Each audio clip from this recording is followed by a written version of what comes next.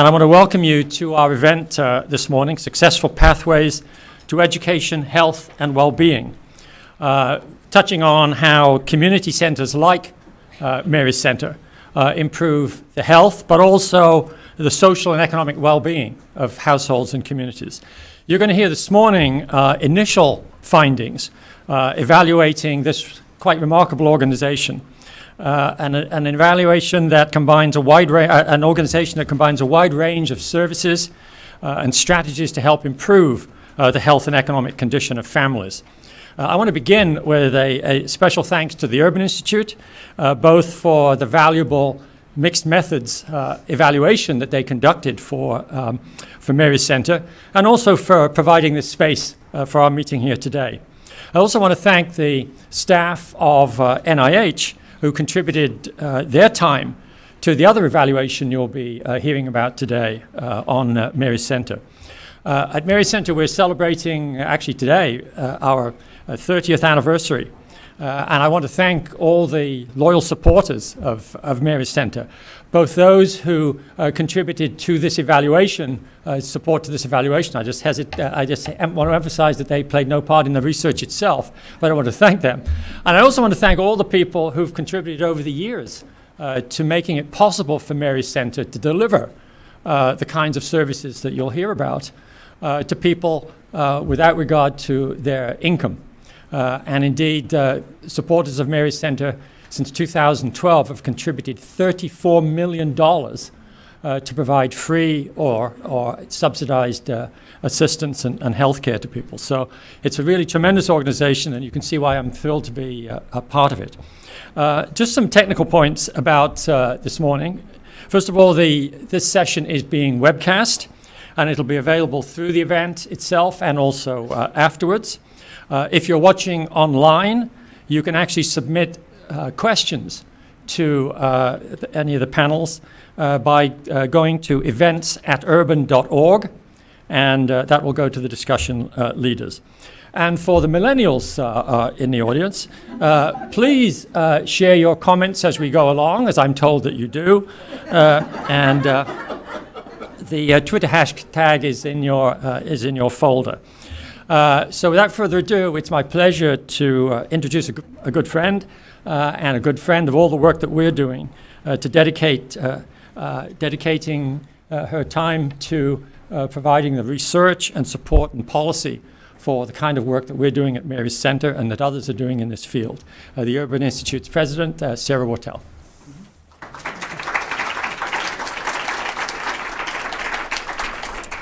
Good morning, everyone. Great, you can tell, good audience. They know what their assigned role is. Thank you so much. Thank you, Stuart, and I'm looking for Maria. There she is, okay. I want to say congratulations to Maria, and congratulations to everyone involved in Maria's Center. In Mary's Center. It is Maria's Center, but it's all of your center. A really extraordinary 30-year record of work. This is a really major milestone anniversary. I should say, I don't need to say how lucky you are to have the extraordinary dynamic CEO leading the work, and Stuart Butler recently became your board chair, and that is also, he's a great colleague and collaborator with us at the Urban Institute on many issues, and you could not have a better and more thoughtful leader for your board. So well poised to move into its second 30 years. Congratulations to everyone at Mary's Center. Here at the Urban Institute, we are very proud and honored to have been chosen to be your partner in this work, and also to be able to welcome you here to the Urban Institute to host your symposium today. And so thank you also to everyone else who chose to join us for this conversation. Community health centers play a central role in maintaining healthy and thriving communities. Urban, we're very pleased to have been working with Mary's Center to help measure the impact on communities and on residents of their work. Examining how they and other community health centers play a role in the lives of under-resourced people and places by delivering the much-needed healthcare services into those communities, and to support the social and economic well-being of the area's residents. In collaboration with Mary Center, as Stuart has described, we are conducting a mixed method study of the center's social change model to better understand what it takes to effectively implement sophisticated social determinants of health interventions. We expect that policymakers and practitioners will learn a lot from what Mary Center's model, about Mary Center's model generally, and from the evaluation about what it accomplishes when you provide high quality, multilingual, culturally competent care that makes an impact in underserved people and families' lives. The urban work is still in progress that you're going to hear, and it includes extensive data collection to document the perspectives of the diverse staff, clients, and community who are served by Mary Center's model. We have been doing survey data collection from over 300 of Mary Center staff and interviews and focus groups with clients, partners, and community stakeholders. I want to give major props to Mary Center for opening themselves up to the critical eye of the NIH and Urban Institute scholars who are looking at their work. It's hard to do that. It's really hard when you're doing the work every day to have somebody come and say, this is great, but maybe you could do it a little bit better, or this isn't working as much as you think it is. That's hard to ask. And it takes time, too. And so another really important props is to all of the Mary Center staff who are taking time to be part of these conversations and to help us understand the organization so that we're in a position to gain the right access about it. So congratulations to everyone for what is really a kind of bold and leadership move. Here at Urban, we're very proud of all of our work supporting the organizations in the greater DC area through our Urban Greater DC initiative led by Gustavo Velasquez, and I saw there, Gustavo, there he is in the back, where we try to work and build and share knowledge to help the region and all of its people thrive. A couple just quick examples of the kind of things we do. Recently worked with the Coalition for Nonprofit Housing and Economic Development and the DC Department of Housing and Community Development and Code for DC together to create a cool website I encourage you to go called Housing Insights, which is an open source tool that uses data and technology to help government and community development staff make better choices about which investments to make in the DC area's affordable housing. When public school officials in the DC region were trying to decide about closing schools and feeder patterns, those were their choices, but the analysis that they used came from work that we at the Urban Institute were able to give them to help them make evidence-based decisions. And recently we developed a model bullying prevention policy for youth-serving agencies in the city in partnership with 42 members of the Mayor's Bullying Prevention Task Force and the Office of Human Rights. So we love to be a partner with changemakers, we say. Changemakers who are the people who are leading change throughout this city, bringing them the power of knowledge, as we like to say, to make better choices. Changemakers like Mary Center and others. Urban is having an anniversary too, and in fact next year we'll be celebrating in our new home and we'll welcome you all back into our much larger natural daylight enabled facility. I cannot wait. But in that new space we'll celebrate not just a look back at our last 50 years, but just like Mary Center is doing today, looking at our next 50. What is the work that we can do that will be important to help the DC region and the rest of the country? Asking questions like, what would it take to ensure that all of us have access to an affordable home in a community rich with opportunity? What would it take to eliminate policies, practices, and institutional structures that impede racial equity? What would it take to achieve healthy, active communities with access to all of the necessary health resources and non-health resources that help to create healthy lives? There are great forces of change that are affecting our society, and in many ways we worry that they could harden inequalities, that they could make it more challenging for us and further divide us as a people. But we're trying to think hard about how do we harness those forces of change and put them in service of building a world in which everyone has a chance to contribute, to work, to be valued, to belong, to have voice, and ultimately to thrive. And that's the shared journey that we think we're on with Mary Center. So my last great opportunity is to introduce our keynote speaker this evening, this morning. It was a very late night for me. It feels like evening. to welcome Rafael Lopez, who is going to give us our keynote address. He is the Managing Director of Accenture's Health and Public Service Practice. In his work, he leverages technology and innovation to help shape national strategies for a variety of health and human service agencies all throughout North America. But prior to his work in Accenture, he has, too long for me to list, a resume, but I think you all have in your bios, of all kinds of work in both the public and private sector, working to improve the lives of children, youth, and families. He served as the Commissioner of the Administration for Children, Youth, and Families at the U.S. Department of Health and Human Services, which I always call ACF, and I realize there's a Y in there somewhere, so I've got a problem. And served as a Senior Technology Policy Advisor at the White House and worked on the Domestic Policy Council. So great perspective to help launch us today. Please join me in welcoming Rafael.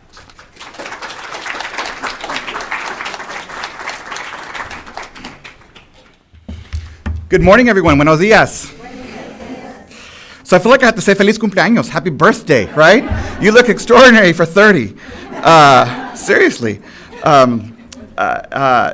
It's like, where's the cake, right? Although there's a party tonight. So thank you so much for the introduction, and to Maria and the team at Mary Center for inviting me here today. It was such an easy yes to make because of the extraordinary legacy that you have built upon here. So Maria, of course, asked me to solve world hunger in under 20 minutes, sort of joking, but I will try to sort of frame up a variety of themes, not just in reflecting on our 30 years here and in terms of what we're celebrating and reflecting on the data and sort of really bringing to bear the results of really extraordinary work, but really about talking about the future as well, and that this is a new beginning. So the first 30 years is really the first chapter in this work, and now with the kind of data that NIH and Urban Institute are helping us better understand, what does that help inform for the next 30 years?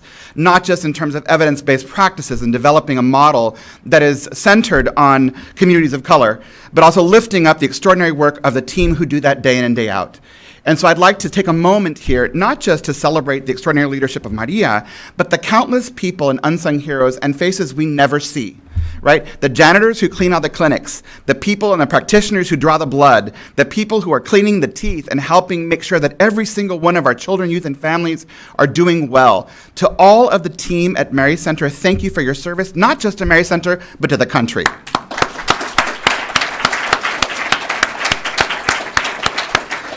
So one of the things that I had the privilege of doing over the last couple of weeks was receiving lots of information from Mary Center, which I asked for. Data on what are the demographics, who are they, unduplicated count, sort of drilling down into the data, not just in the context of the Urban Institute NIH work, but really trying to get a handle on what's the story here. And of course, there are multiple stories here.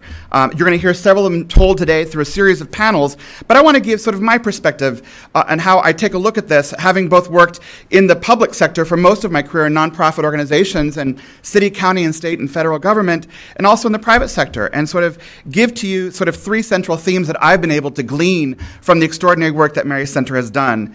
First off, it's important to note just how important Mary Center has played a role, not just in the DMV region, but really in setting a pace for the country.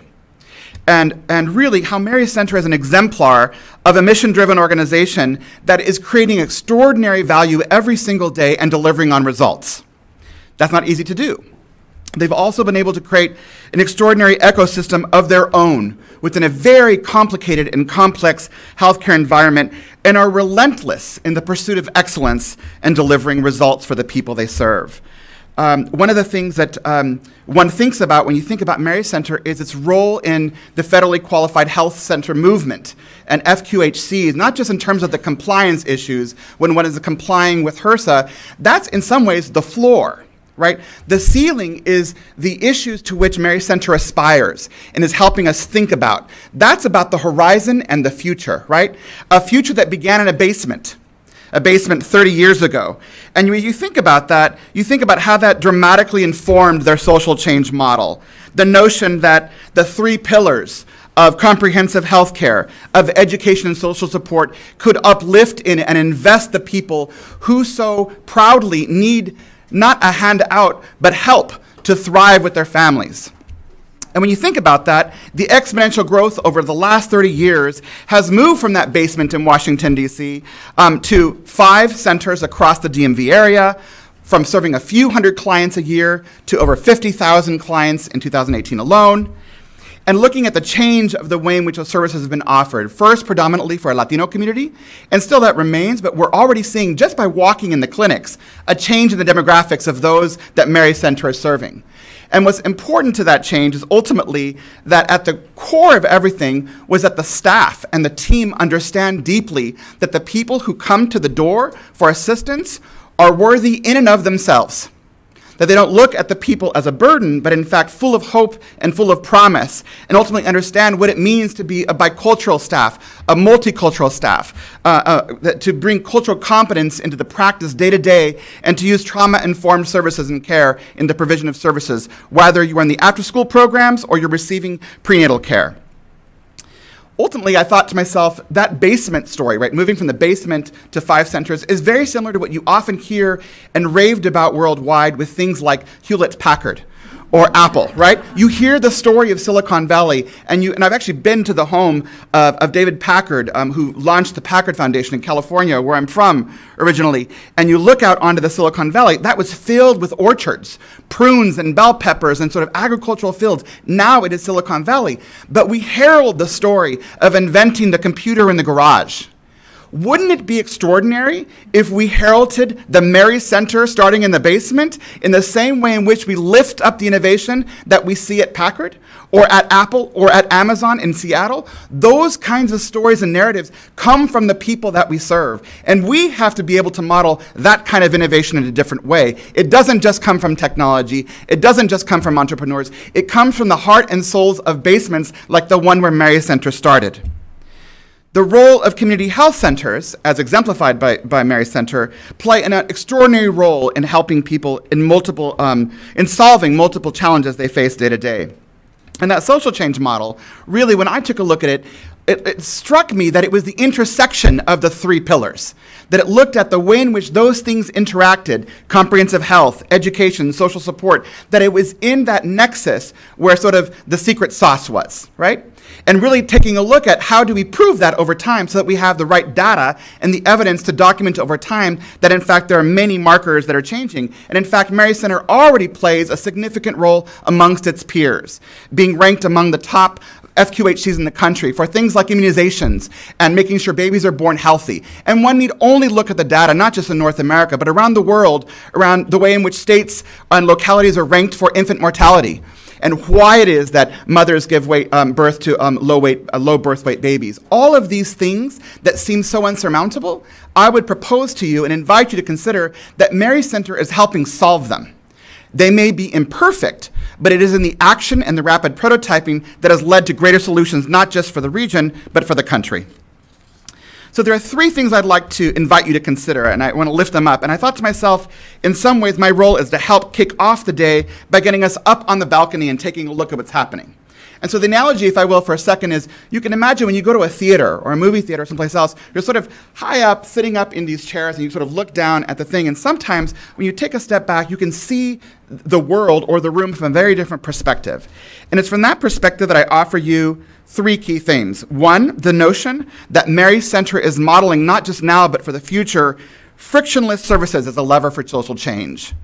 2, that Mary Center is helping us all think about the movement from theory to action via rapid prototyping. And 3rd, that Mary Center is modeling now and for the future human-centered policymaking. And I want to take a moment to go into each of those 3 areas as to sort of why I think that might be an interesting way to think about not just today, but as we move forward in the next chapter of 30 years. On the first theme, this notion of frictionless services. So how many of you have cell phones either in your hands, in your lap, or in your pockets right now? Raise your hand. Right? Okay, the majority of the room. How many of you use that phone every single day with an app to get some sort of a service? Order food, get a car, dry cleaning, order a book, order a product. Raise your hands if you do that. Most of the room, right? And if you don't do it on your phones, raise your hand if you do it on a laptop or some other tech device.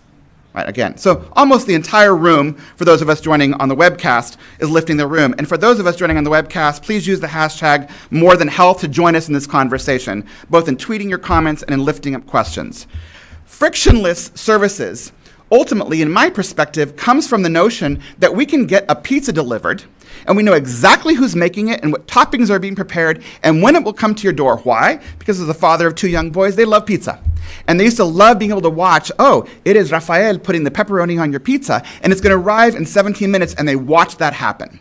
That notion, I'm not saying that Mary Center should be in the forefront of creating an app for that, but the technology that underlies this foundation, the notion that it could be easy to order a pizza and to know exactly what's happening, whether it's pizza, ordering a book on Amazon, it's this frictionless notion that you can get what you need when you want it. And it's that issue of how do we make healthcare more frictionless when you are struggling with diabetes, or you're struggling with any of the variety of issues that Mary Center helps solve.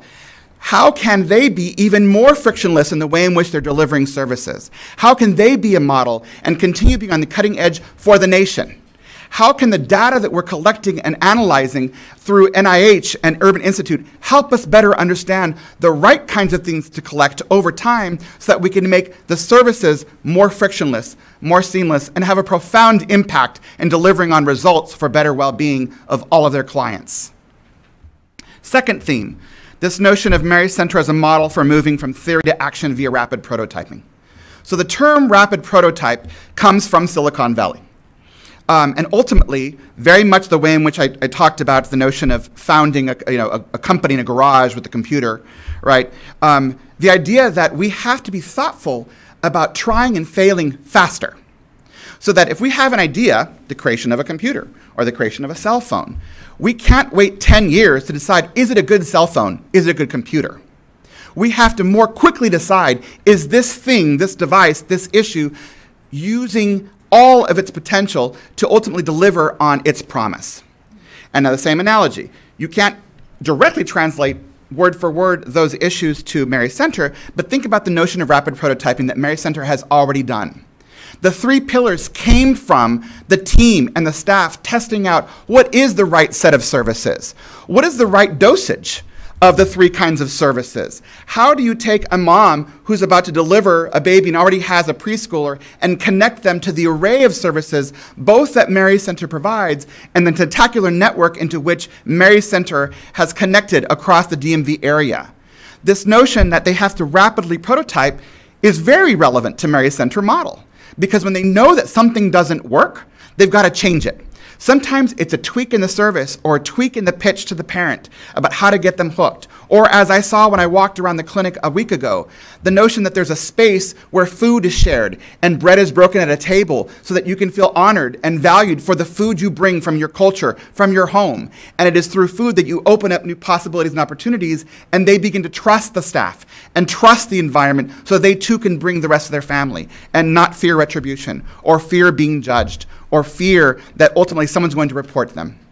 These kinds of nuances are all driven by rapid prototyping.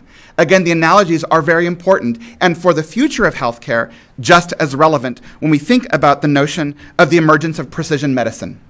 So there's been quite a bit of writing nationally, internationally, about the notion of precision medicine. And I will ask for the doctor to forgive me if I get the medical terminology incorrect, but at the end of the day, precision medicine is about really specializing to better serve clients, the patient, with better understanding what they need and when they need it. It's most often talked about in the context of cancer, and really to be precise about the way in which we're delivering services to cancer patients. I would invite us all to consider that the movement in precision medicine is exactly what Mary Center is modeling. How do we better serve clients at the individual level, at the family level, at the community level, and the system level to change population healthcare outcomes? At each of those levels, Mary Center has been a champion and a leader on the cutting edge of this. Is it perfect? No, it's not. Is it solved? Not yet. But Mary Center is playing a leadership role, not just for the DMV area, but for the country. On this third issue of human-centered policymaking, when you think about Mary's Center change model, the 3 pillars, again, education, social support, and comprehensive healthcare, at the core of that work and that nexus is the way in which Mary Center staff believes in the people they serve. And this isn't always quantifiable, but I believe there's a road and a pathway to measuring this more deliberately over time. First of all, they believe in the dignity and the power of the people they serve. When they look into the eyes of their clients, they see in them hope and courage and persistence and possibility, not a problem to be solved or simply studied. They're not trying to fit community, the very people they serve, into an abstract model, right? They are trying to make sure that the people, the clients, are at the core of their work. And that ultimately the policy, not just for Mary Center, but around Virginia or Maryland or Washington, D.C. or the country, is shaped by that experience. And public policy that's driven by that kind of experience will yield better results. It's already yielding better results for Mary Center, whether it's immunization or birth weight in babies or a variety of other factors that we're starting to see in the research and we'll hear later on in more detail. It is also helping us understand that the stories of the people that are served are just as relevant to the data points that oftentimes are divorced from the people in the stories. And the thing that stands out to me at Mary Center and the work and the data that I've been able to look at is that it's the intersection of the stories and the data that makes Mary Center and the work they do so extraordinarily special. So I want to lift up for a moment a couple of those stories that I've heard over the course of the last month in talking with the team and invite you to consider how that matters in terms of human-centered policymaking. So I've heard the story of the mother who has come across Mary Center as she's about to give birth and may have not had any health care prior to several months into her pregnancy, but being welcomed into Mary Center and connecting her to services, basic things like food, and making sure that she's nourished, that her body is nourished, and she's able to deliver a healthier baby. I've heard stories of multi-generations, and actually, when I was walking through the clinic with Elisa the other day, meeting people that had been there multiple generations, that when they were teens, they were clients of Mary Center, and the way in which they were treated with respect and dignity mattered to how they were bringing their own family back to the clinic. Those kinds of moments matter because Mary Center cares about that moment. They care about the way in which they treat people with dignity and respect. There's also the stories of the clients who are making very difficult choices about things like buying food or paying a bill or being able to make payments on a variety of services, whether it's things like making sure they have the right dental care for their children or being able to cover the cost of an electricity bill. I lift up these examples because these aren't stories that are just specific to Mary Center. They're universal among under-resourced communities in this country. And at the core of them, trying to tackle this very difficult thing around poverty. And ultimately, what Mary Center has done is use their three pillars, not just in proving that change is possible in healthcare when delivered precisely at the community level, but in fact, change is possible in the larger notion in a call to service around justice and justice for the people that are served. Cesar Chavez, the late labor and civil rights leader, was an extraordinary leader on many fronts. And on a personal level, my own family came to this country from Mexico as migrant farm workers and cannery workers. And I am the son of laborers, of janitors, of cooks, of nannies, of landscapers, of dishwashers. And I relate so immensely to the story of the clients of Mary Center. Because for a moment in time of my life, getting health care was very, very difficult. And whether it was using Medicaid or food stamps or other issues, it took certain people to treat me and my mother and our family with the right kind of dignity and respect, to hold up a mirror to say, you are far stronger than you think you are. You have so much more potential than you think you do. And Cesar Chavez did that during the farm worker movement and for the labor movement, and I think Mary Center does that every single day. And I want to lift up to you something that Cesar Chavez said through an interview in a book that's called Cesar Chavez, A Triumph of Spirit. And he said, quote, "History will judge societies and governments and their institutions, not by how big they are or how well they serve the rich and the powerful, but how effectively they respond to the needs of the poor and the helpless," end quote. And from my perspective, this moral call to service is something that I think Mary Center exemplifies, not just for this region, but again amongst its peers at FQHCs and for the country in terms of imagining a future that's much brighter around the provision of healthcare services for those who need them most. This moral call to service is also an environment that hasn't always valued the very people served by Mary Center, and is oftentimes leaning into looking at them at greater problems or burdens than they are of actually architects of their own stories and their narratives. And much like my own story, a snippet that I've given you, you just never know who Mary Center is serving, because one day those very children in whom they invest might grow up to be the President of the United States, or they might grow up to be the governor, or a CEO, or the president of Urban Institute, or the president of an organization, or take over Mary Center. The point is, when you invest early and often in the very people that you doubt, we all win. We all win because, just like Cesar Chavez says, si se puede, yes we can. So I'm grateful to you this opportunity to have been with you this morning. I will join a panel later on.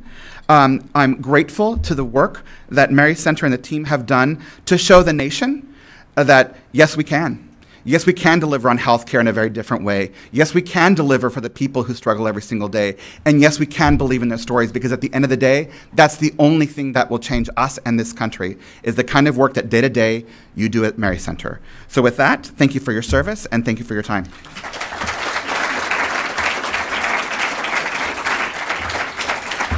And now it's my pleasure to introduce our next, or bring up to the stage our next panel so they can get started. Thank you.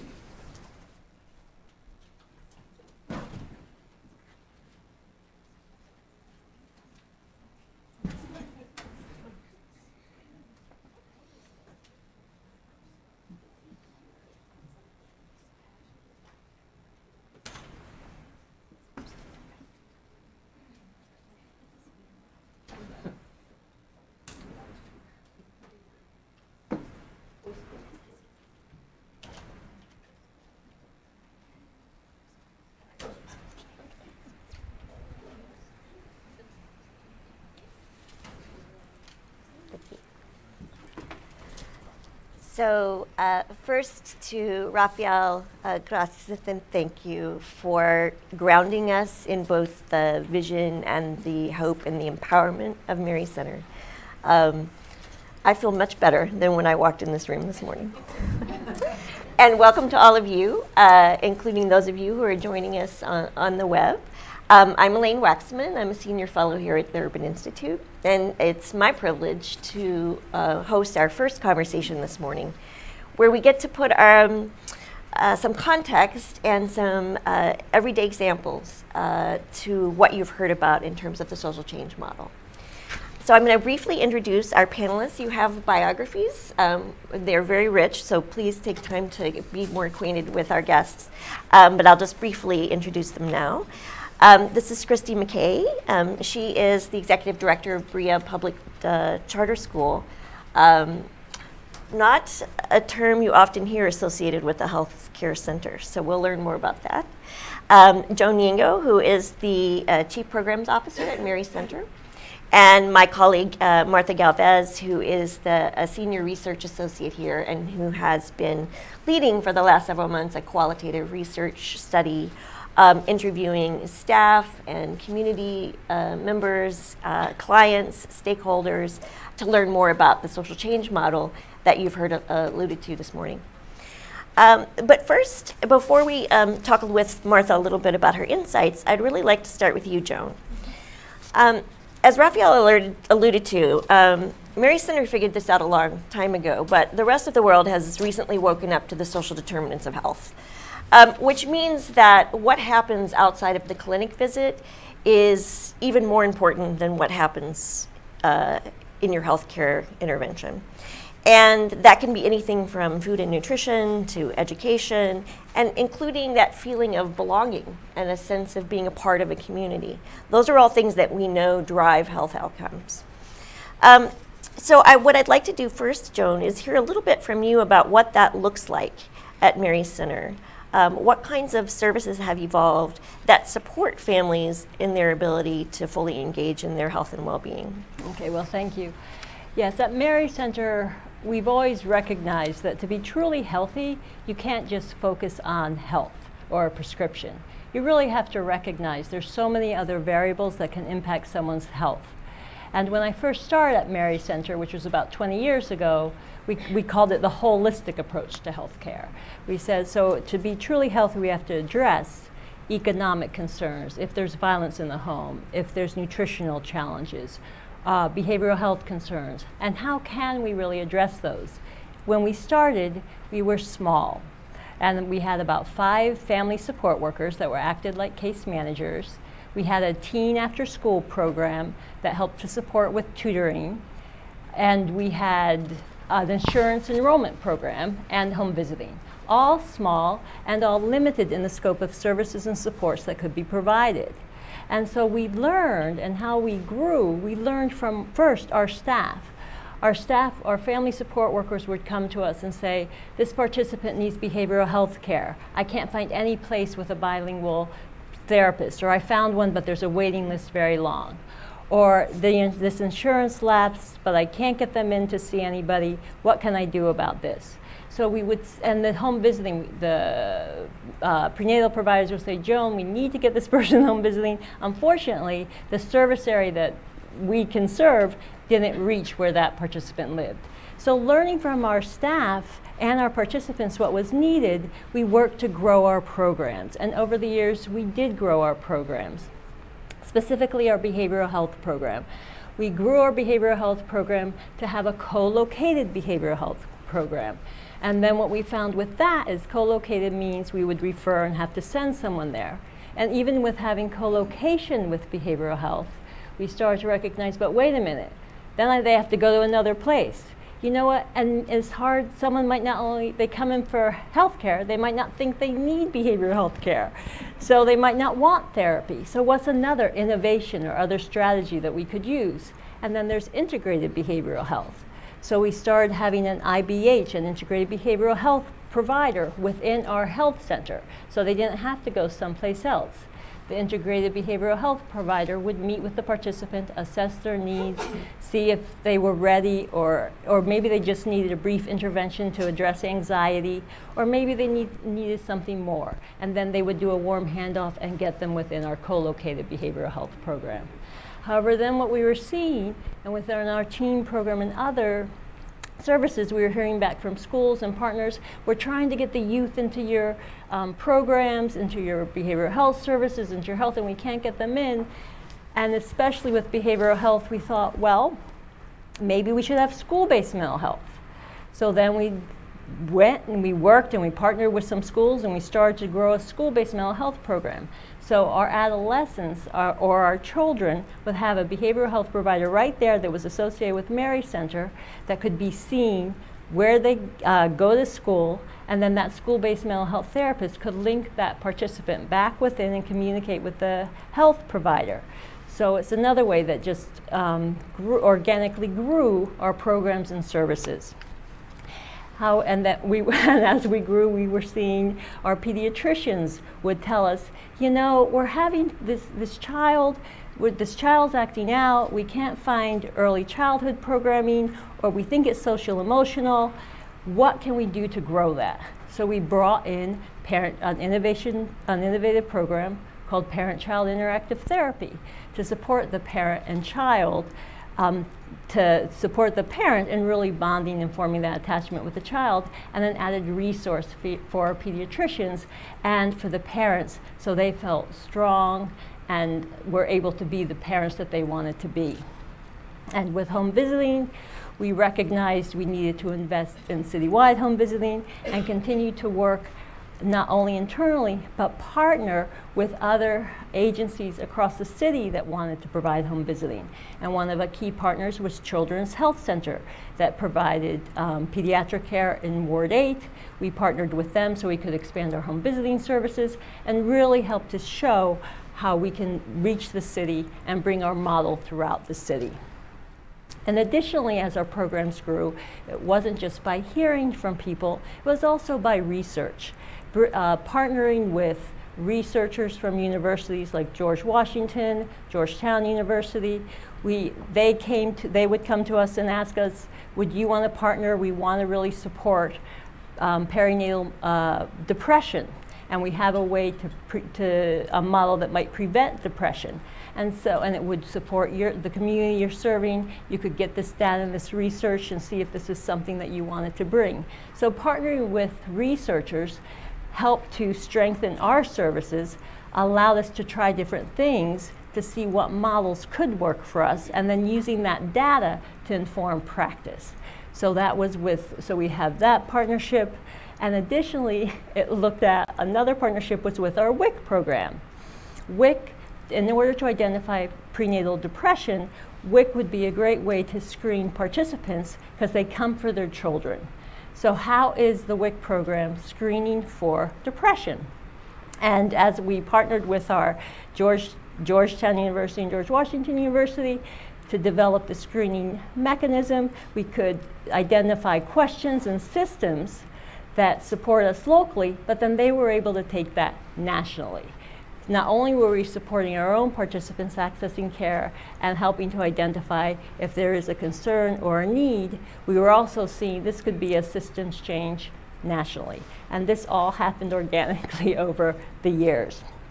And so it was through these innovative practices that we developed these strategies, learning from researchers, learning from implementing evidence-based programming, that we could measure our outcomes, use the evaluation to inform practices. So today, it's not just small with family support workers. All of our sites, we know to have that family support worker as the first line that might link that participant to who comes in prenatally to the WIC program, if they have a concern with food or housing, to those programs.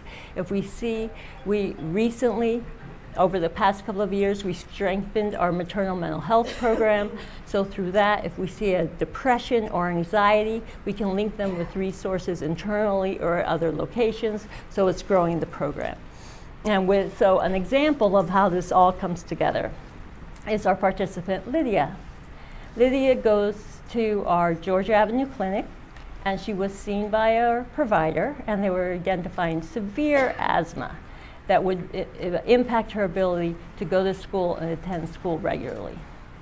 The provider was also concerned that there might be some behavioral health concerns. So the provider referred Lydia, did a warm handoff to our integrated behavioral health provider.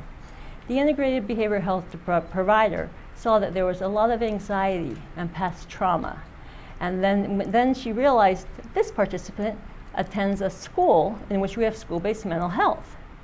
So she referred this participant to the school-based mental health provider. The school-based mental health provider met with her, saw some real trauma. The participant's mother was deceased. The participant's father's in jail in his home country, and she's here with a guardian. So this school-based mental health began to provide therapy and then link with our other partners.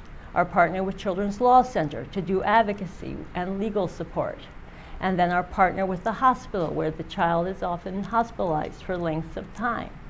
Continuing and then partnering with the insurance support that we have at Mary Center, so we could transition this family to health services with children with special needs insurance to provide greater support and services given the child's concerns. They all work together, and they continue to work together and do care coordination. The school-based mental health therapist works in consult with the medical provider to determine what causes these anxiety attacks, and is that contributing to the asthma, and trying to align what is the best course for treatment. And then in the end, the participant now gets telebehavioral health, another innovation that we brought, because she's out of school temporarily. So that's an example of how that we've grown and how they've all come together. Thank you so much. So it's great that you've grounded us with an example of a student, because we sometimes hear about federally qualified health centers who have a satellite in a school. But that's not really the relationship that Bria has with St. Mary's, with Mary Center. And what I'd like to know is tell us a little bit about what that looks like and what makes it so different than the typical approach. Joan, I think we're up here because we're the viejitas of Mary Center. We've been around a long time, so it's really hard for me to think about how you could possibly have a school or a health center or social services that are not integrated, because we've been doing this so long and we really recognize the importance of those integrated services.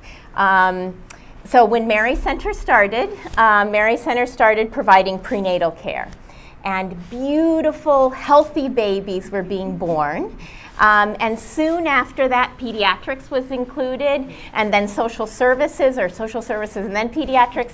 But then these babies started growing and went into school. And the tragic part was that the babies were struggling. Some of these babies were really struggling in school. And so Mary Center really realized that there was another critical piece to having good outcomes for our families. And that was to ensure that we were also supporting our families and accompanying our families in navigating the educational system.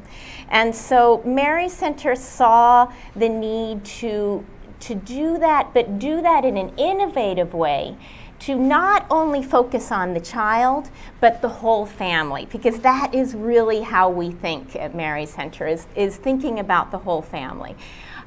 So BRIA is a family literacy or two-generation school. We're not only working with young children, but also with the parents. Parents come every day to school to gain the skills that they want to be able to accomplish their goals through taking English classes, digital literacy classes, parenting classes, and then if they want to continue on, they complete their high school diploma, go on to our certificate programs like our medical assistant program and our child development child development associate program, which is the program where you can learn how to be a teacher. And all those skills are being taught down the hall from where children are also gaining all the skills that they will need to be able to be successful in school. And we've really seen that this model works. We are fortunate to be able to provide these services through a charter school. So we are a charter school in Washington, D.C., a unique model. We started with under 100 families, and now we're a school serving over 800 students every year. And we have some of the best outcomes in adult education at the city level and the national level, and also in pre-K. And we attribute this to the social change model. We just would not be able to have these outcomes if it wasn't that we weren't working together, right? This model here really shows it. That's great. Maybe you could just give us an example of one student or parent. Of course. Because that's in particular an amazing innovation of how they've engaged with you. And then we'll turn to Martha and let her tell us a little bit about what she's heard broadly from the community. I only get to do one? Okay. No, let's see. Berta started at Mary Center with prenatal care, and 23 years ago. And in one of her visits at Mary Center, she met with a caseworker who suggested that she take English classes. So after she gave birth to her baby, she started coming to English classes with her daughter, and her daughter was in our early childhood program. And after coming to the classes for a time, she was able to gain the self-confidence to realize that she really needed to leave the violent home that she was in. And she made that difficult step of leaving that home with her children. She went on to complete her high school diploma and went on to college. And 23, 24 years later, she is a homeowner. She is an IT manager. She supervises a team of five people on her team, and really symbolizes the work that Mary Center has been doing for so many years. Thank you. Mm-hmm. So this is very much a model about accompanying wherever people's journeys are taking them and helping them meet those challenges and move forward. So Martha, you've been able to do a lot of interviews and focus groups with clients and staff, and would love to hear a little bit from you about how the social change model plays out and how people experience that. Sure. Thanks, Elaine. And I'm the researcher, so I have slides. We expect no less. I apologize for my slides, but here they are. And also, Raphael stole my talk. I will do, and now I understand why I was only given 10 minutes. So I'm going to try to walk through some of very similar things and maybe keep it to 5. So I am part of a team of Urban Institute researchers, and some of them are here in the audience, and maybe they can raise their hands, scattered throughout, who've been working for the past 9 or 10 months very closely with Mary Center on what I think of as kind of a 360 assessment of the social change model. So trying to understand from a bunch of different perspectives how the model works in practical terms and its evolution over time, with an eye towards pulling out some lessons for the field, but also for Mary Center as they go into this next 30 years. So as Sarah mentioned, we've done about 50 interviews with clients and stakeholders who've worked with Mary Center in various ways and with staff. We've surveyed about 300 different Mary Center staff. So in total, about half of all the staff at Mary Center have communicated with us in some way or another, very patiently. So thinking about kind of big picture, we're really interested in what sets Mary Center apart. And you know, I think I've learned that having a social determinants of health lens is not necessarily in and of itself unique for community health centers, for federally qualified health centers. But we've heard kind of 2 things, and heard from Christy and Joan 2 things that really set Mary Center apart. One being this emphasis on education in a really unique and rigorous way, and long-standing partnership. And another is, and we've heard this from stakeholders and from staff, this evolution from the basement to today that really has come with a very high level of organizational and clinical capacity to allow Mary Center to do things on a large scale, to do things that are innovative, to test new things in a way that, that is novel in DC and potentially elsewhere.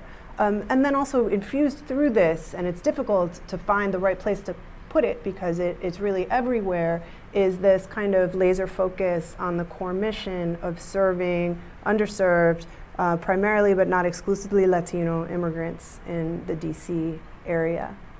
So with that in mind, we're trying to really understand what are the components of Mary Center that support that growth, that have made that kind of clinical capacity and the successful growth and pushing the social change model forward possible.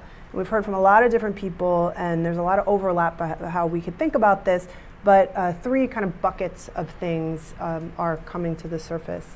One being the organizational culture, and we'll hear a lot about that today.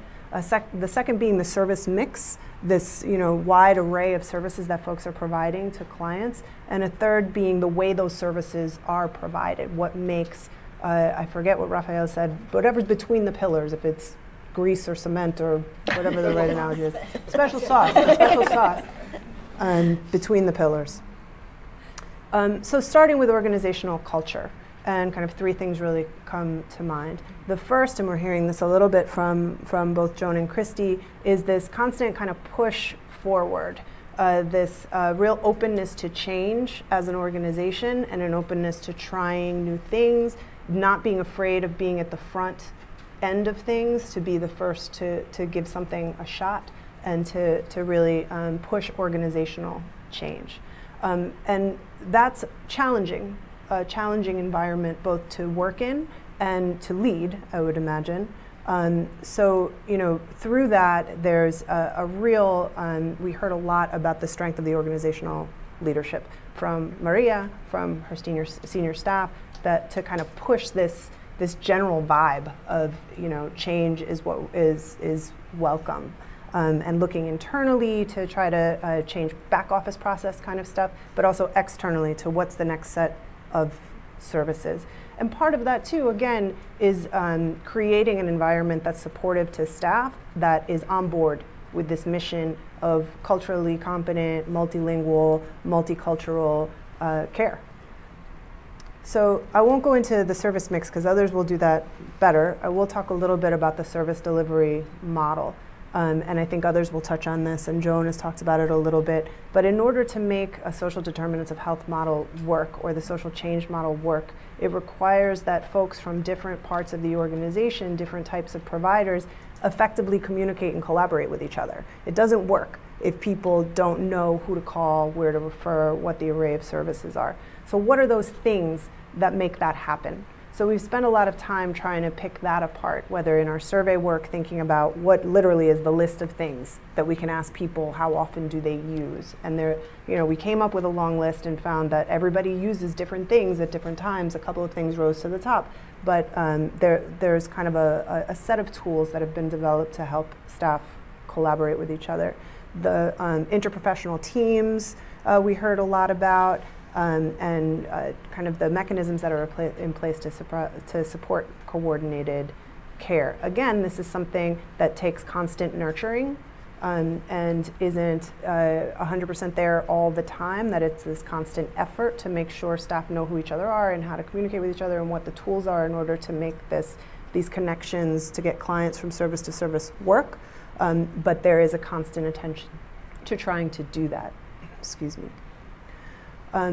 So from there, I think it's useful to talk a little bit about what we're hearing from clients, because the point of all this is to be able to have a positive impact on clients' lives. And this is kind of hot off the presses. We're in the middle of this work now, but we've interviewed 35 about Mary Center clients from BRIA and from different aspects of Mary Center's work. And we're hearing a couple of things. One is the importance of care in their own language, in Spanish in particular, but not exclusively. We're hearing a lot about how important it is to have a welcoming and safe space to come to, from BRIA students, also from some of the teen program alumni, this idea that this is a welcoming environment. And we heard it also from some stakeholders, and a couple people who referred to Mary Center as la Clínica de la Familia. So a really familial place where people felt welcome is important. We heard about healthcare being, or health services, medical services, being the gateway to that more kind of fully embracing a different set of services, whether in a mundane way or through crisis care. So teen program folks who came in with their mother as a child and then got pulled into a really transformative experience through the teen program later. Or women who came in for prenatal care and were pulled into BRIA. And then finally, we heard a lot about this kind of special touch, the special extra effort, whether to make sure people that are connecting to their appointments and getting referred and that kind of thing, that folks felt like they had a partner in this care. And then finally, client level outcomes are clearly the big ticket item, right, that Mary Center is interested in. But we heard a lot about another set of outcomes in terms of Mary Center's impact and influence in the field as sort of a leader in and thought partner and a strategic partner with other service providers, with policymakers here in the DC area, to kind of push the envelope and make sure that services for this population are expanded and improved with time. And so with that, I will stop. And happy to answer any questions, and you can seek out the folks who raised their hands too if anyone wants to talk about our work and just to hear more from Christy and Joan. Thank you. So we have just a few minutes for questions, but and I could certainly think of some, but I'd rather turn to those of you out here. You've had a little taste of what is really a very rich mix, and one that is clearly intergenerational and is growing along with the community. So, any questions from the audience? So while you're thinking about that, I'll take you in just a second. I have a quick question, which is that this takes time. You talked about the interprofessional staff. People barely have time to do the jobs they have, let alone spend time hashing out the details of collaboration with others. It would be great to just hear very briefly from the two of you what it is about Mary Center that creates the space to do that. Because that's hard work, collaboration. Even though we celebrate it, it's not easy. I think folks at Mary Center really believe in the mission, the vision, and what we're trying to do. So there's an extra effort that's being made by all partners and care coordination team to say we need to talk, let's figure out how to do this, let's try to have huddles. We do have the integrated medical record, but that's not enough. We have times and case review times set aside where we can talk with the other providers. We'll do it either through a conference call or through, now we can use Zoom technology where we can to communicate with everybody else. We'll shoot a quick email that we have to talk to somebody, but it really is about, and people know that they can reach out. You know, we really need to talk about this participant. I'm seeing this concern here. Can we just huddle quickly and have this conversation? So in terms of care and care coordination, it's truly because all members of the team, the providers, social services, behavioral health, recognize the importance in communication, and we all recognize our equal role in supporting the best outcome for this participant. So that's what supports us and drives us to move that forward. Great, thank you. Saw a couple of hands here. Yes, please. I was wondering, in terms of the context, in other words, the community and policies and so forth, what are some things in the context around St. Mary's that you think have enabled you to do the work that you've done, in addition to the capacity that you have? What's some of the context in the community that's really helped support you do what you're doing? Well, so if, in terms of the communities, Mary Center has identified we don't do it all. And we've identified key partners that share a common vision for our shared community and to support the best outcomes for the communities we're serving. So as we were looking at what the needs are with participants, we work with advocacy organizations, we partner with our medical providers and Children's Health Center, Children's Law Center. We've partnered with collaborations to improve outcomes for women for maternal health concerns, maternal mental health concerns. So we work and we identify shared vision and shared strategies where people want to come together and there's not an ego involved. It's just about getting the best outcomes for the communities and identifying how we can have a voice that has shared talking points to lead to the change. And that's really, and then through that advocacy and providing testimony, that's another way that we get support and advocate for the change. Great. I think advocacy is very important. If we're not at the table helping policymakers, helping city council really think about what is best in our communities, it would be very hard to do this work. Yeah. Maybe time for one more over here. Hi, good morning. Robert Burns with City and City Foundation, and proud that Mary Center is one of 5 progress makers selected here locally from the City Foundation. And part of it gets to what you were talking about, but time and time again it comes up and it's cited in some of the documentation. The organizational culture of this organization is very important. I'd like for the folks from Mary Center or even the research to talk about how do you hire for that cultural fit to make sure that as you bring in new staff, new board members even, that you're looking at the culture and the cultural competency of those staff? Good question. There's a lot that goes into hiring. I think that what's been very important to the education piece and to BRIA is the ability to ensure that our participants are the ones that get to be hired to be able to go back and give back. So our students are learning the skills so that they can come back and be teachers. We have the medical assistant program because Mary Center realized who better to be able to serve our community but our own community. So training our own medical assistants, ensuring, because they want to give back to their communities and it makes sense to be able to do it that way. I think that's a brilliant place to wrap up because that I think is a challenge to the healthcare field at large. I am delighted also then to introduce our next speaker, Kaylon Taylor-Clark, who will come and introduce our next panel, and you will hear some more voices from the community.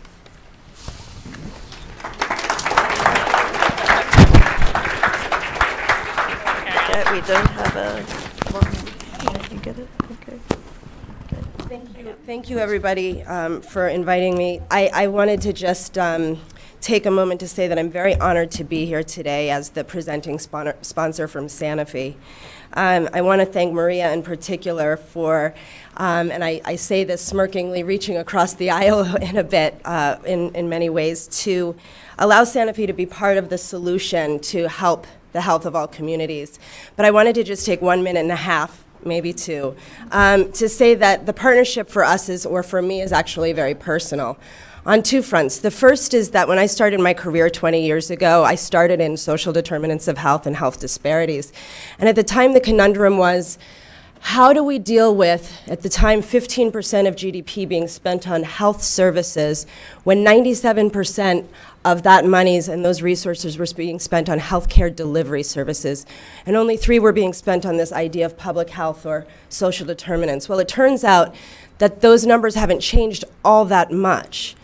But I get to now work in a company that actually allows me to be here today, a pharmaceutical company that allows me to be here today, but that is going beyond just tweeting against Roseanne Barr, and is actually really thinking about finding solutions for patients and communities and trying to really understand that conundrum and get through that. But the second reason that this is personally important to me is my own journey. And when I started, I used to give talks. I was doing racial and ethnic disparities, and I'd give these talks about black college-educated women having higher rates of infant mortality than white women with no 8th grade education in the United States. And I'm going to say it again. Black college-educated women had higher infant mortality rates than white women with no 8th grade education in the United States, a conundrum that was horrifying to me because education was supposed to have this protective factor. So I got married and I started my career about 7 years ago, and I had a baby who died. And I tell you that because I have a PhD, I have a master's, I had a mother who passed away, a dad who passed away, so here I was by myself. And I was really scared and thinking, how could I have become that woman I used to talk about all the time? How could I actually be this woman? And it occurred to me that I am that woman because I'm part of this community. I am that woman because we're all part of this community. And I'm proud to say now that I have a 6-year-old son who is a client and a patient of Mary's Center and just got his first dental cleaning there. So I just want to say thank you for, again, allowing us to be here. And I'm going to invite our panel to come up, and we can start the next session.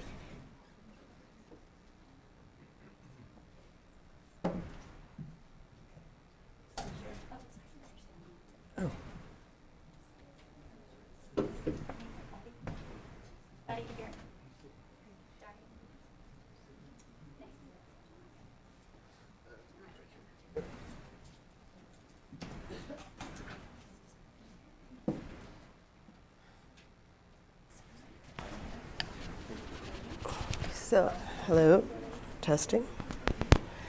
Okay.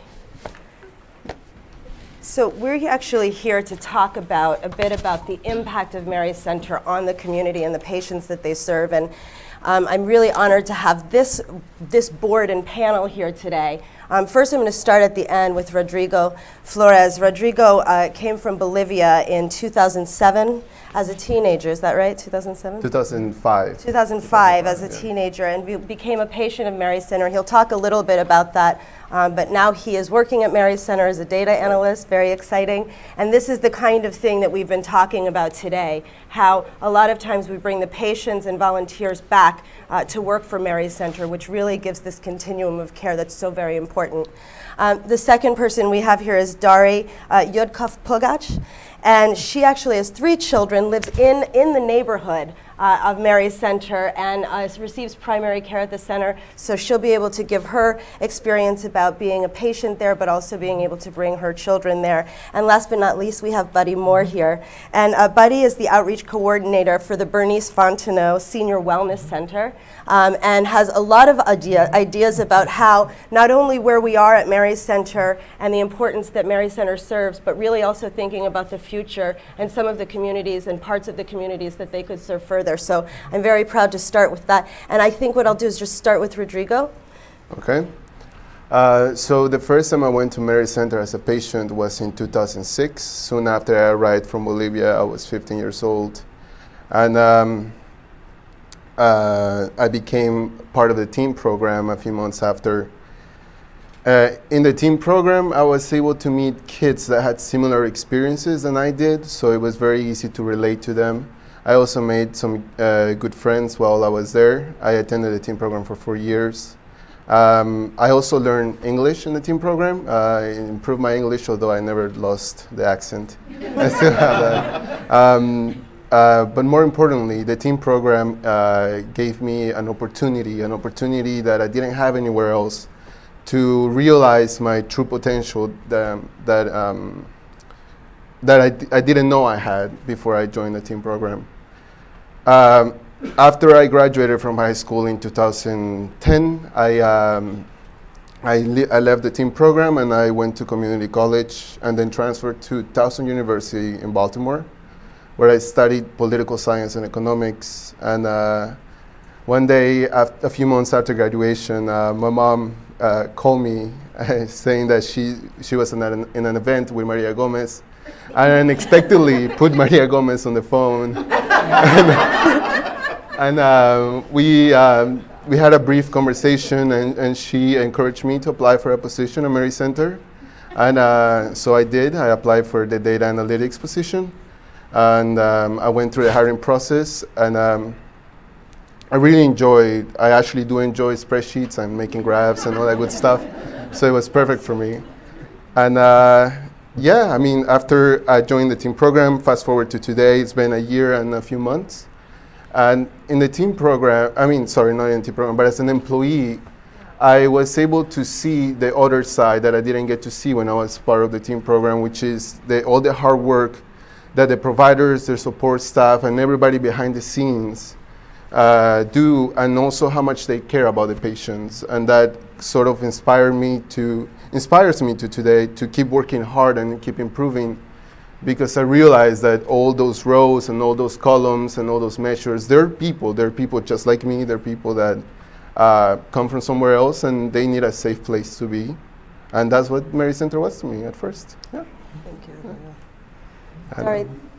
Can you share a little bit about your experience at Mary Center? I know you live in the neighborhood, and just how you came to Mary Center and what it's done for your life and the life of your children. Sure. I wanted to start, I got home from work. I have 3 kids, 6, 4, and 1. So I pick up a couple of them, from school Wednesday evening. We get home, we have dinner, and my 4-year-old is kind of laying on the couch. And, I feel her forehead. She's warm. So, when you're a parent and it's a work night and your kid is sick, what are the thoughts that go through your head? Where's the thermometer? Do I have the right flavor medicine? And am I going to get her a doctor's appointment? Because I have to go to work tomorrow and I have to figure this out. So I can tell you, as a Mary Center patient, that third question is like a no-brainer. I could call Mary Center 24-hour hotline and I would get an appointment for the next day. And if Mary Center is really busy and they can't see me at the location closest to my home, I can go to one of the other 4 locations in the city. I could email Dr. Schroeder, our pediatrician, or accost her at the panel in the morning. And I would get an answer in maybe a couple hours. And that is incredibly unique, at least in the DC area. We came to Mary Center because when we had our first child, we had tried a couple of what I call the downtown pediatric practices. And it was okay. I mean, my kids were treated, but then one evening, my son had an ear infection, and you can't take a kid to daycare if they have an ear infection. And that we were told, we're too busy, we just can't see you till next week. And my husband and I said, okay, we can't, this is not working for us. Luckily, a friend recommended Mary Center. And my husband took our son, he's about 6 months old, we're new parents. You know, it's very important to us. Healthcare was a big deal. And I remember, I was at work, and my husband calls me, says, Dari, oh, Dr. Schroeder was just the best. I mean, she was so good with Raviv, our son. She was so kind and gentle and sweet. And we were hooked from that moment. And I can tell you that, you know, I walk in, from greeting the receptionist to the nurses, to the physician's assistants, to the doctors, every interaction is warm, professional, positive, and we feel like we're part of a community, an amazing community. And we were so happy with our pediatric care that my husband and I also both switched our primary care to Mary Center as well within a couple of years. And you know, I can't speak highly enough about the quality of care that we get. And we're proud to be a part of Mary Center, but we're so grateful also that we can walk in with our kids, and the message our kids get is everybody gets this kind of care. It's not even about everyone being entitled or everyone having the privilege or everyone being lucky. No, this is just a given that everyone in the waiting room is getting the same excellent care. And that to me that's a world that all of our kids should grow up in. Can you just expand a little bit on also, you know, the services that you describe? You said, you know, everybody's getting the primary care, this care, but can you describe what you've seen in the community in terms of the other services that people are receiving in Mary Center when they come? So sure, so anecdotally, Perspective of that, yeah. Oh sure, so we live in the neighborhood, and our kids actually go to a public school that's down the street from Mary Center. So I happen to know that a DC public school, and I see a lot of my kids' friends in the waiting room, and so I talk to parents and I hear about like the mental health services that are available. I see the clothing drives and the food drives. There's free yoga classes. When our location was, our school building was under construction, Mary Center actually gave us space so we could have our parent-teacher organization meeting in their space, which was a way for our families to learn more about Mary Center, and I think also just to foster that sense of community. Thank you. That's great. Okay. Buddy? Yes. Would you like to tell us about your experience with Mary Center, please? Yes, I do use Mary Center for some of my health situations. And what I've found is that you're treated with respect.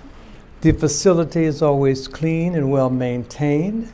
There's order. When you come in, you get a number, and when your number is called, of course, you are seen.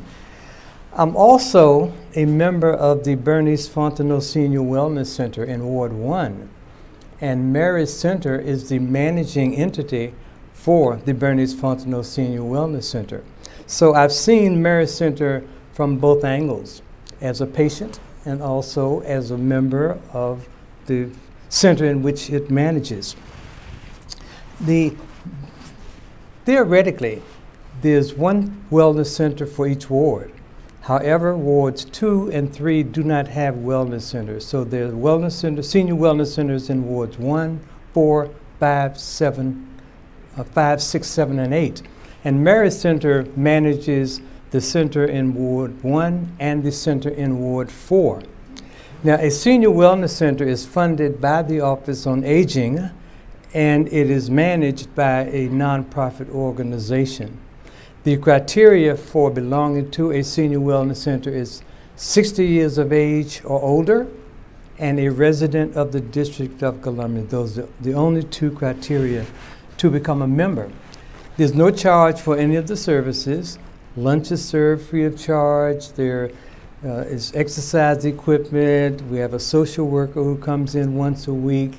So there are a lot of activities that take place at the wellness center. And the youngest person who is a member of our center is 60 years of age. The oldest is 96. And the 96-year-old Gwen Barnes, she is a phenomenal woman because she has a memory that is unbelievable. She can talk about things that happened to her when she was 5 and 6 years of age, and she's just a phenomenal woman. So the programs that exist within the Wellness Center in Ward 1 and Ward 4 are programs that are designed to keep seniors healthy, both physically and mentally. Since I've been at the center, I've learned a number of things. That is, I've learned how to maintain my body in healthy condition. I've learned how to eat nutritiously, eating things that I didn't especially care for in the past. But our nutritionist taught us how to cook things in a different way in which they're tasted. One of the things that happened with me, which was very positive, is that I have a very serious physical vision problem. I have very low vision. I have glaucoma, I have cataracts, and I have dry eyes, so it affects my peripheral vision and my depth perception. I was introduced to the Prevention of Blindness Society through the Bernice Fontenot Senior Wellness Center, and I've become very close to that particular organization, and they've taught me a number of things that I can do to keep myself safe as I walk the streets. So those are the kinds of things that the Bernice Fontenot Senior Wellness Center through Mary Center bring to our center, and probably the Ward 4 Wellness Center also. How many of you have ever visited a senior wellness center?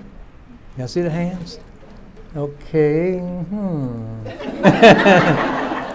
Not very many. But if you'd like to have a visit and have a tour, give us a call. You can get the number through Mary Center, or just call, you could call anyone associated with Mary Center, and they can give you the number. Give us a call. We'd be glad to take you on a tour of the facility so you can see exactly what the seniors go through in the course of a day. We have approximately 1,200 members at our wellness center. We have members from, I think, the last count was 23 different countries. So we have a lot of interaction among people from various countries, and it's just a wonder to see how well we get along, although we speak different languages and we're from different cultures. So thank you very much, Buddy. So you all have a call to action now. We'd like to take a couple of questions from the audience. And I think there are people with microphones coming around.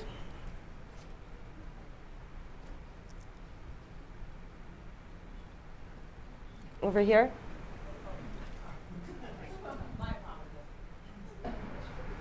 This gentleman here. Good morning. This question is for Buddy. My name is David Jackson, DC Office on Aging. Okay. How are you? And my question for you is, what would you like to see more of in terms of activities and programs for seniors in the senior wellness centers, and what other supports does Mary Center need in order to manage Bernice Fontenot and Hattie Holmes?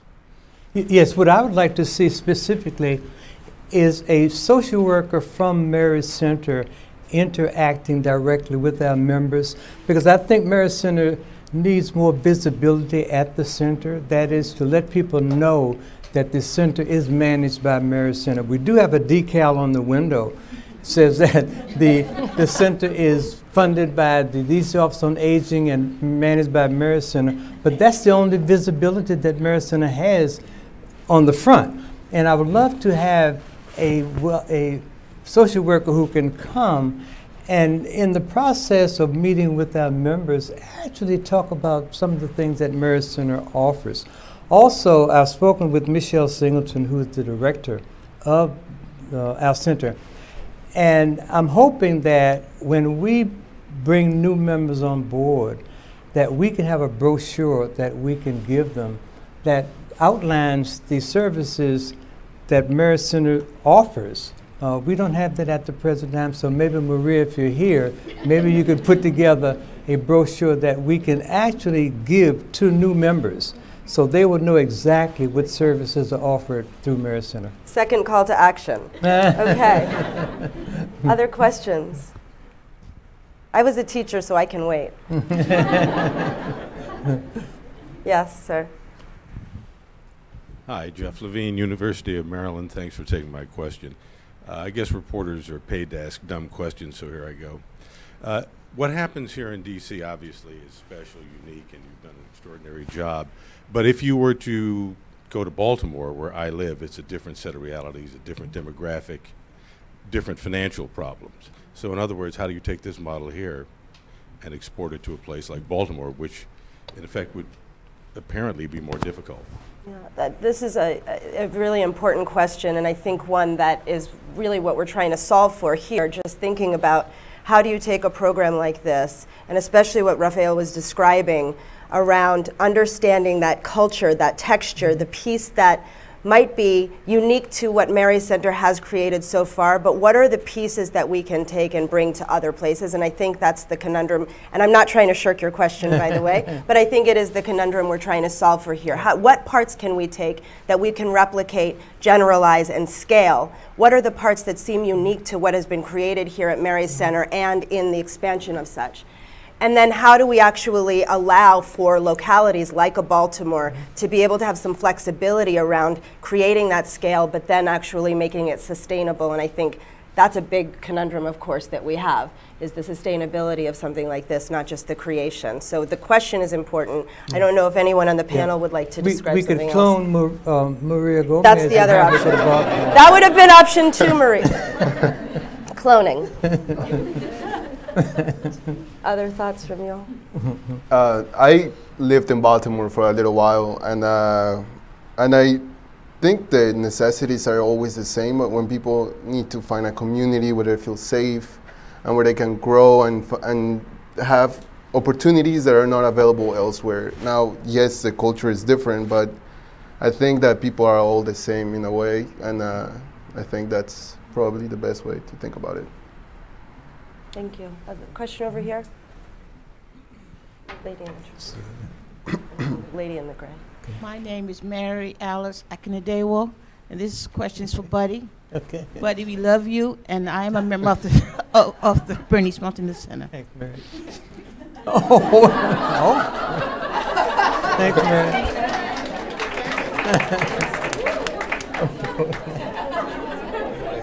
That's hilarious. What is she saying? I love you. I love you. I didn't hear after that. I don't know what's charge number 3. Okay, I got it. My name is Natalie Gonzalez. I actually manage Rodrigo. And my question is to Rodrigo and everyone here regarding the teen program and its impact on the children, our youth. And a lot of minority populations are, have faced issues of violence and gangs and just even the burden of not even knowing how to apply to colleges, which is something I faced as a first-generation American. How has Mary Center helped you and all these obstacles and barriers that you have had to face? And is the solution for other health centers to model? I would think of Mary Center as a sort of an oasis in the middle of a desert for immigrants or anybody who comes from other places where they need help to adapt. And the teen program in particular allows kids like me to, as I said before, to have those opportunities that are not available elsewhere. And I think that's the most fundamental part of what the teen program is, and that has changed my life. It has allowed me to be here. Back in Bolivia, I never thought I would even find a place like Mary Center, let alone be here speaking about it, So yeah, that's what I think everybody deserves, a chance, Thank you. Yes, sir. I just have a quick comment there. Okay. About Baltimore. They're going up. About Baltimore. I'm from the RCN Foundation. Actually, there's a lot of really exciting things going on all through the country with FQHCs, which incorporate a lot of the things that you said. So the problem is being isolated from each other. Secondly, Rodrigo, I have a question. Do you have any relationship with the juvenile justice system in the district? And if so, how does that work? in terms of kids that have been either have been detained or in that system, in terms that are in need of support services and health care? Is there any relationship that you have? With the T program? Yes. I know that I know of. Okay. Yeah, I know that I know of. Sorry. Yeah.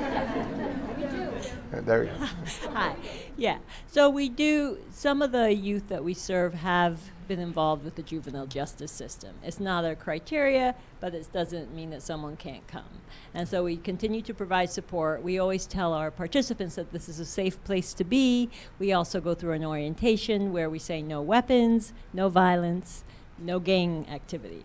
And folks come and they respect that. Because I think what Rodrigo very nicely articulated is, this is the oasis. This is where we're at. This is where we can feel safe. And they want to be safe. And they want to be respected. And because they're respected and heard and valued, they stay. And we provide that support for them. Thank you for that answer. And I only have a few minutes left, but I would want to just elaborate a little bit on that. And I see one more hand. Is that we're also thinking about how do we bring sectors together, right? So the question would be not just for the individuals, but also working with the juvenile justice system and Mary Center to potentially develop some sort of partnership. And I wonder if that isn't the nature of such questions moving forward. Go ahead. Just one other piece, not necessarily just with juveniles. We do have a program, another innovation, Inside Out Dad. So we are in the jails working with men that are incarcerated that are fathers. And then the idea is through this curriculum, then they come out, and through our home visiting program led by Fernando Ruiz, they can then become part of our fatherhood program. So they can support their role as a father and attachment to their child, recognizing it's not just about income, it's about parenting. Perfect. That's good. Do you have any relationship with That's what he's asking. judges? I mean, in terms of Not formal relationships. We go and we testify in those kinds of pieces, but we don't do that yet, per se. and that's the operative. And this is what we're trying to work for, is this multi-stakeholder collaboration, but not just of services. Yes, sir. We have one question left, and I think then I have to wrap it. Okay. Okay. One more comment over here, and then this gentleman. My name is Edna Lee, and I'm a member of the Bernice Fontenelle Senior Wellness Center, and also the Mary Center, 3912 Georgia Avenue. That's where I go for all my medical. And I can say I am very pleased with the Mary Center, the service I get there, and anytime I can call if I'm very sick, they will take me in. And also, I can say ditto to everything that Buddy Moore said about the Murray Center. Because I am a member there too. Thank you. Thank you. Thank you. And this gentleman this gentleman. I'm Sheki Ibarra from the Embassy of Japan. I have a small question. What kind of role do you wish towards the federal government to develop your model? So I think what I'm going to do is, I think that's an incredibly important question, and one that I don't want to be shirked. And so what I would like to do is reserve the answer to that question for when we have some other leadership coming up here to talk about both Mary Center and their vision for the future in terms of collaboration, both with governments, as well as the private sector, as well as others that are in this room. So I very much appreciate everyone being here, and this panel. Thank you very, very much for being here. Thanks. Thank you. Oh yeah, I can't stand up. We can't stand up. Thank you.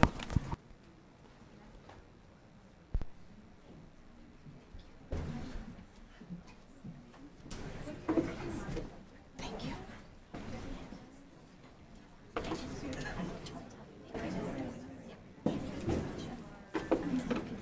you. We have about a 10-minute break, so please refill your coffees and we'll get started shortly. Yeah, thank you. Thank you all. Oh, man. I'll see you tonight. I'll see you tonight. Yes. We're all going to make it tonight to the gala. Yeah. All right. That's great. Yeah, we're sitting together. You're going to meet my husband and hopefully my kids. Yeah.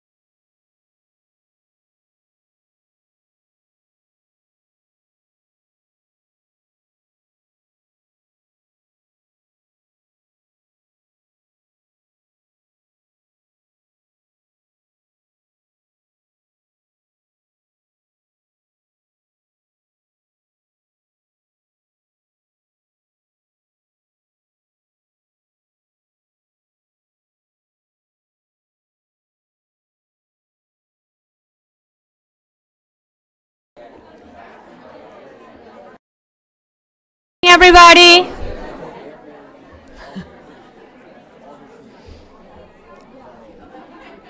We're ready to get started.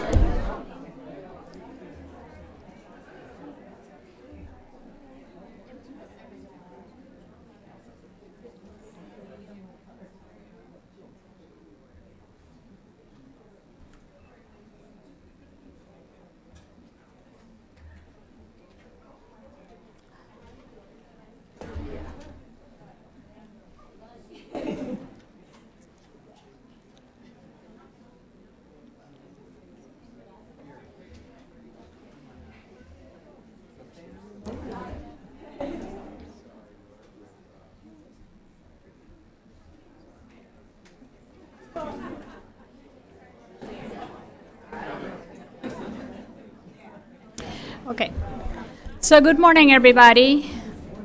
My name is Maria Marquez, and it's a privilege for me to be here and introducing our next panel, Dr.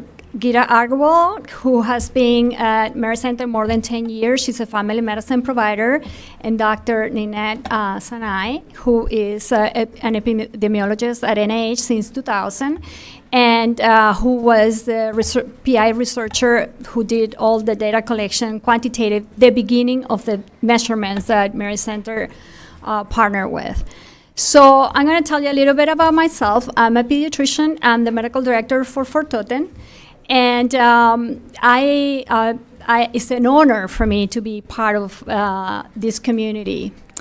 My philosophy of health is really embracing health as the really epidemiology, epistemology of the word, right?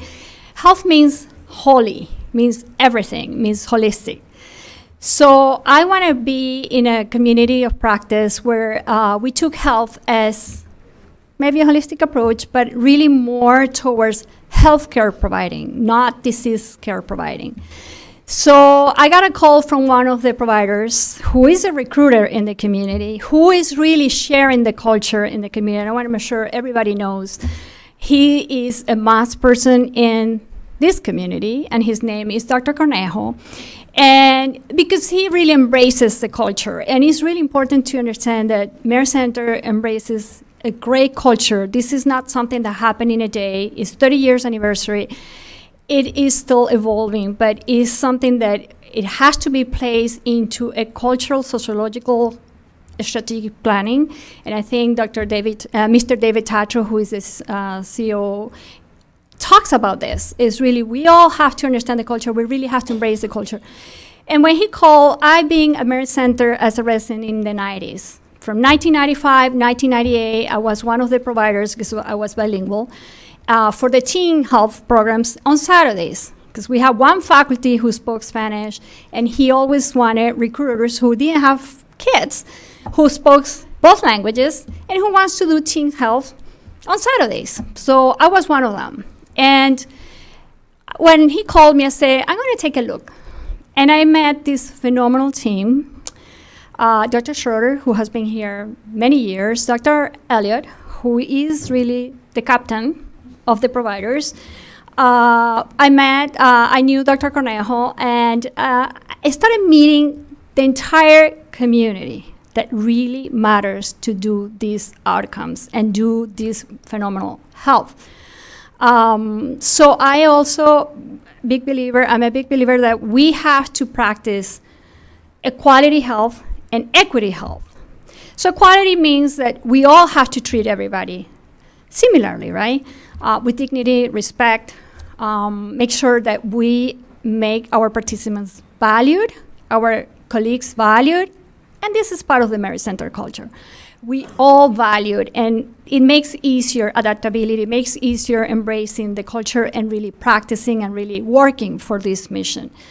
The other one is equity. Making sure that the people who needs the most gets the most.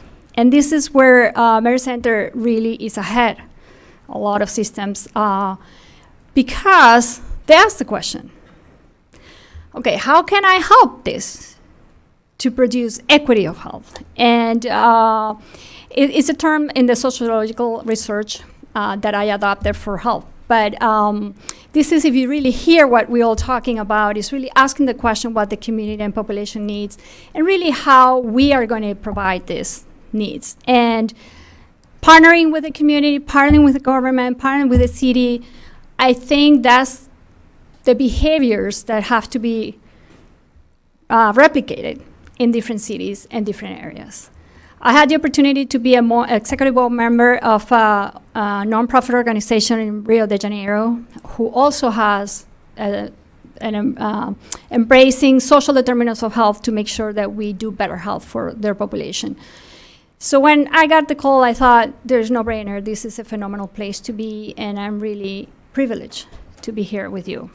So I want to ask Dr. Ninette Sanai to come. She's going to start presenting some of the data that she has from the 2-year research and the beginning of this process.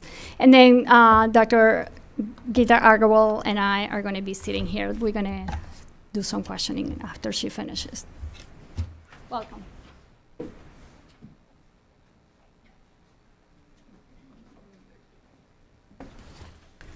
Thank you, Dr. Marquez, and good morning, everyone.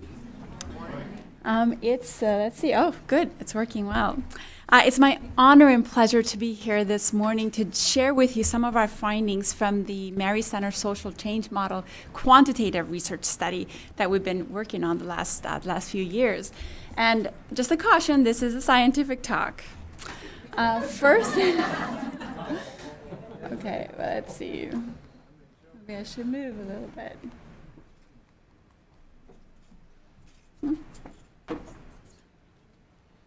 Great. Great, thank you. So first, a disclaimer that any reference to the NIH Clinical Center or to me should not be viewed as endorsement of Mary Center, its products or services. All right. So as many of you may be aware, the National Institutes of Health located nearby in Bethesda, Maryland, includes 28 institutes, each emphasizing certain diseases and health research. This is the clinical center. It's one of the institutes. It's also the hospital itself. And it is the world's largest research hospital.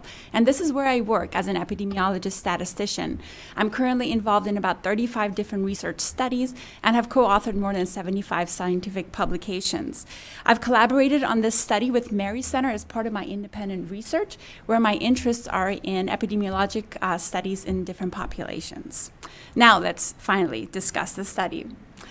So since its conception, Mary Center adopted a holistic, multi-point approach to helping individuals and families, and thus came about the social change model with its mission to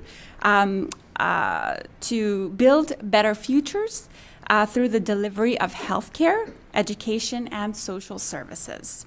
Over the years, the social change model has evolved to incorporate comprehensive team health, dual generation education, social services, dental health, and mental health. The way each of these is defined, I'm having a tough time advancing these. Maybe it's because I'm behind the, all right, there we go. So the comprehensive team health component is defined as all medical, nutrition, nurse, and health promotion visits. The dual generation education includes the BRIA public charter school that we've heard about this morning. The social services program, all right, includes the family social work program, the home program, the team program, and the BHAP program. Dental health includes all dental health care, and mental health includes all mental health and behavioral health. So the fundamental question is, does this model make a difference? So we quantitatively wanted to evaluate the impact of the social change model on the health of Mary Center patients or participants. And our primary research question was, do those who utilize a social change model have better health outcomes than those who don't? Utility of the social change model was defined as those receiving comprehensive team health services in addition to any of the other services, and that's how we define, that's the social change model, compared to those who only seek comprehensive team health services. And our hypothesis was whether utilizing the social change model is protective against various adverse health outcomes than utilizing comprehensive team health only. Just a sneak peek at some of the findings. Based on the data that we analyzed, utility of the social change model was protective against certain adverse health outcomes, again, than use of comprehensive team health only. And this appeared to be true for hypertension, obesity, diabetes, and high cholesterol. So how did we do this study? Data from electronic health records were available starting in 2009, and from then until 2016 were extracted for this study.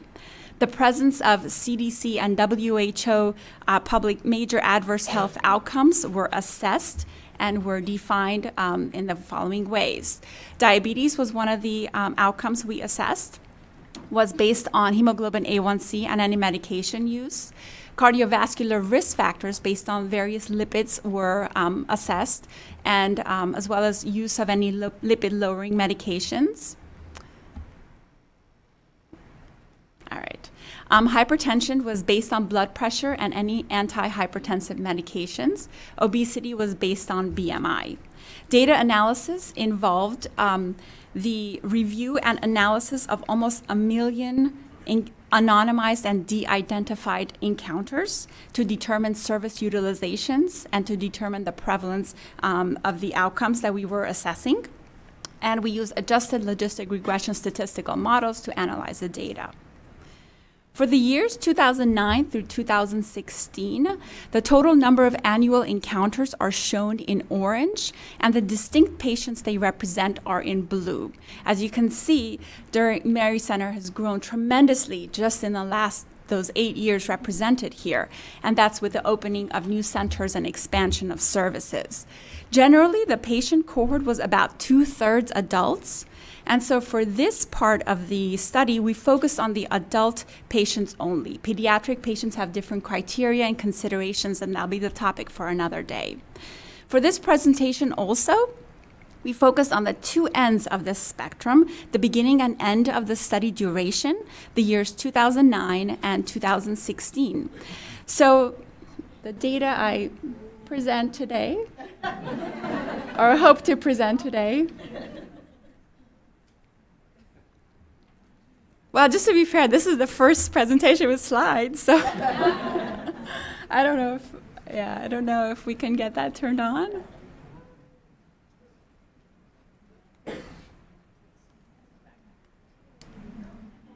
I don't think I turned it off. This is the laser pointer. Okay. So, well, we're going to go through some of these again, I guess. I don't know if they can be advanced. I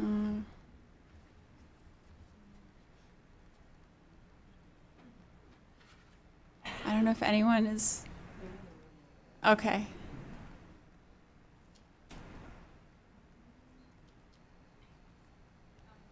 Okay.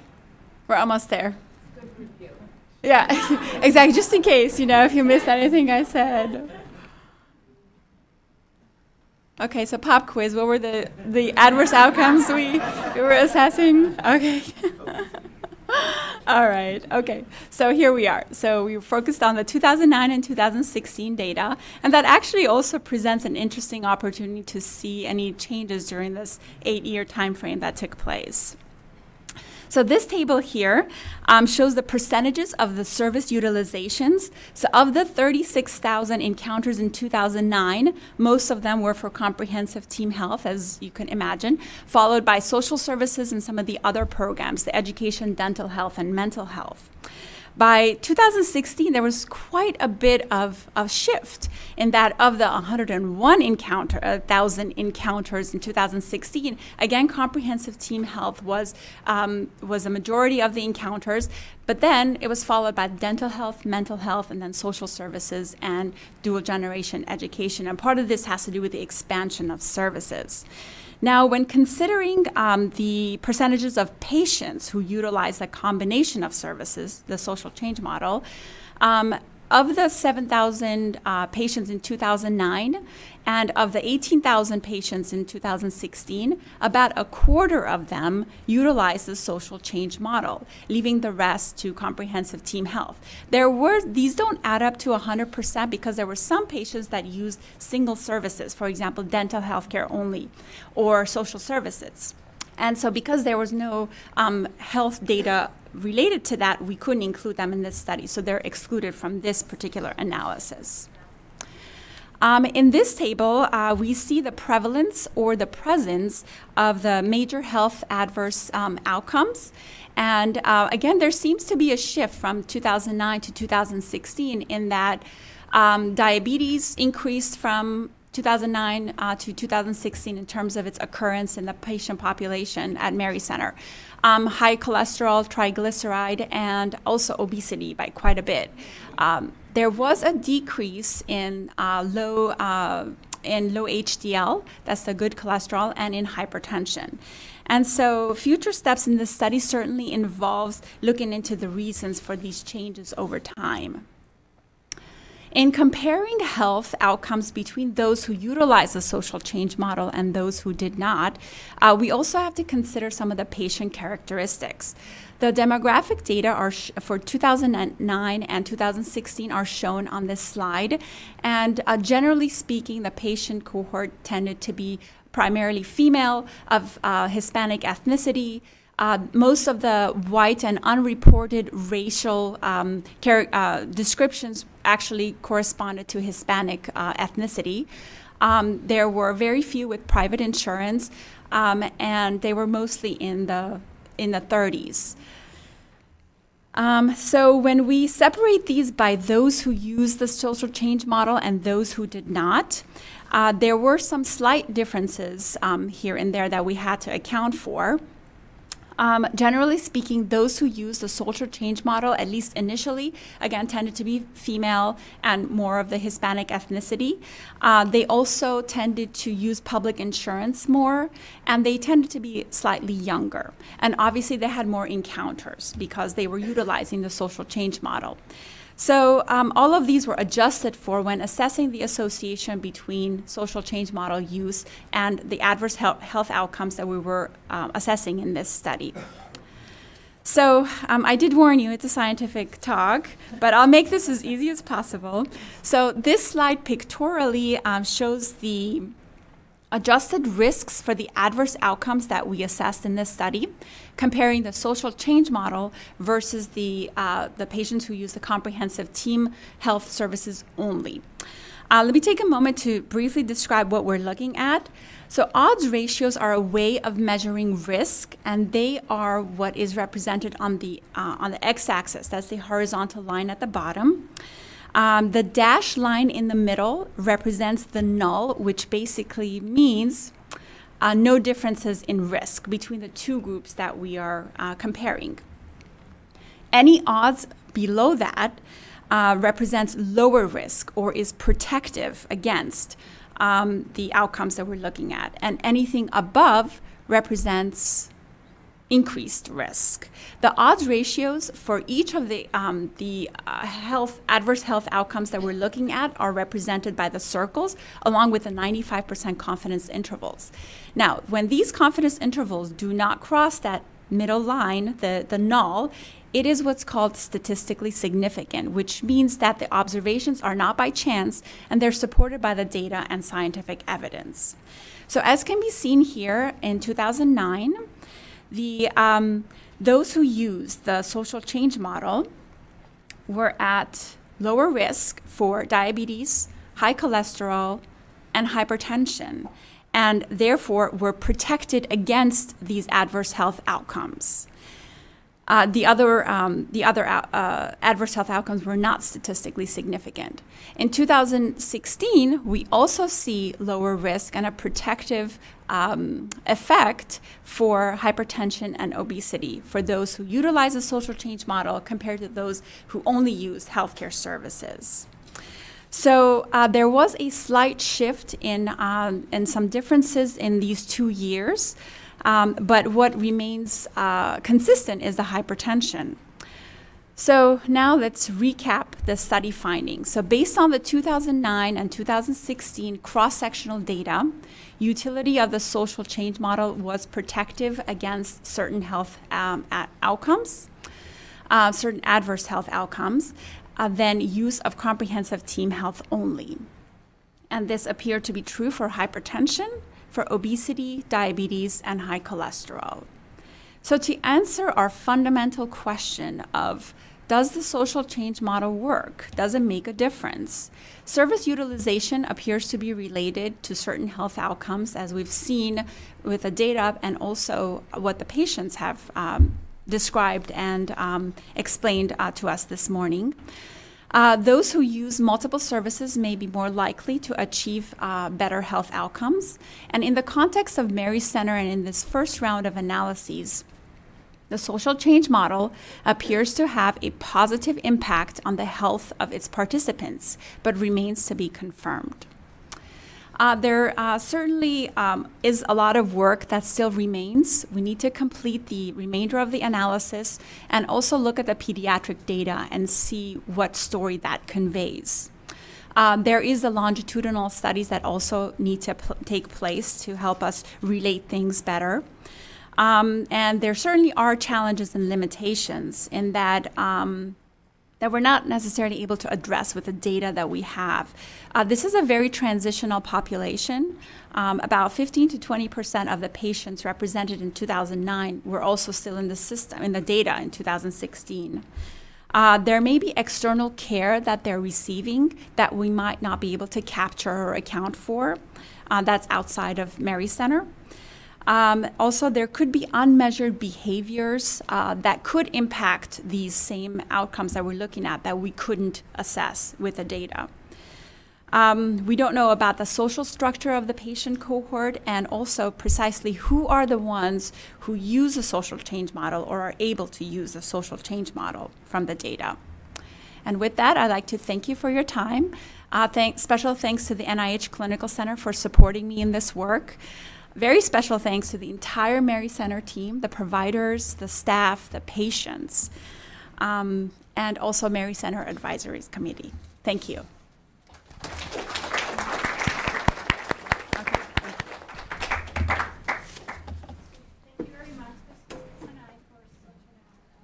Exhaustive presentation. We're going to ask a few questions. I want to make sure that we emphasize on the interprofessional team approach for health, trying always to really provide health care and less to provide disease care. And we're beginning to measure some of the outcomes for future evolving process of the system that Mary Center already created 30 years ago. Again, I've been at Mary Center on and off, I would say, for many years, and the system today is something that is unbelievable, impressive. And I think the numbers and the different research that have been done for the last few years is going to show this and more in the near future. So thank you. So I'm going to start with Dr. Agarwal. So I want to ask you, what is your perspective about teamwork, interprofessional support that you have for your mainly chronic disease patient, but any participant that comes to your office and your practice? You comment on that, please. So when this study was presented to me, I was not shocked. I wasn't even surprised. I mean, ideally, you wouldn't even want to have numbers involved in medical care, but unfortunately, we need to. Or fortunately. So that, the patients that I've had, and I've been here 10 years, so I've grown older with them. I've seen their diseases progress because there is this natural progression of disease. Unfortunately, that does happen, and their needs change. A diabetic who was controlled on oral medicine before and could go to work like any normal person, once they need insulin, will be dizzy at work and will not be able to be a dishwasher and carry all the dishes on a 2-story restaurant. And to break that news to them that you cannot live without your insulin is not going to fly. They're not going to take their insulin. And you'll see it in the numbers. And I see that. They're not taking it. And then to have them talk to a mental health therapist who's available there and then, who explains to them, learn coping skills that this is how it's going to be. And then to be able to talk to the social worker who's there and use their services to help patient talk to the HR, use their well-earned PTO, their FMLA, because these are hard processes. There's a lot of paperwork involved. Only a social worker can sit down with them and even help me write a letter on the patient's behalf. And it's only when they have this all set is they're going to truly take their insulin. And then we do see the results. When they have the whole socioeconomic part of it fixed is when we see the results. And it's same for a stroke patient. I can send them to physical therapy. If their apartment building doesn't have a ramp, they can't use their walker. They're embarrassed to tell me why they didn't go to PT and are not going back to work anytime soon. But if we don't fix that, they cannot avail that physical therapy that's out there and their insurance covers for it. But how do you go there? So, having these people available on site helps me help the patient right there and then. Thank you. So that emphasized that for us providers to remember that 90% of the disease process of our participants is really social and behavioral health or mental health.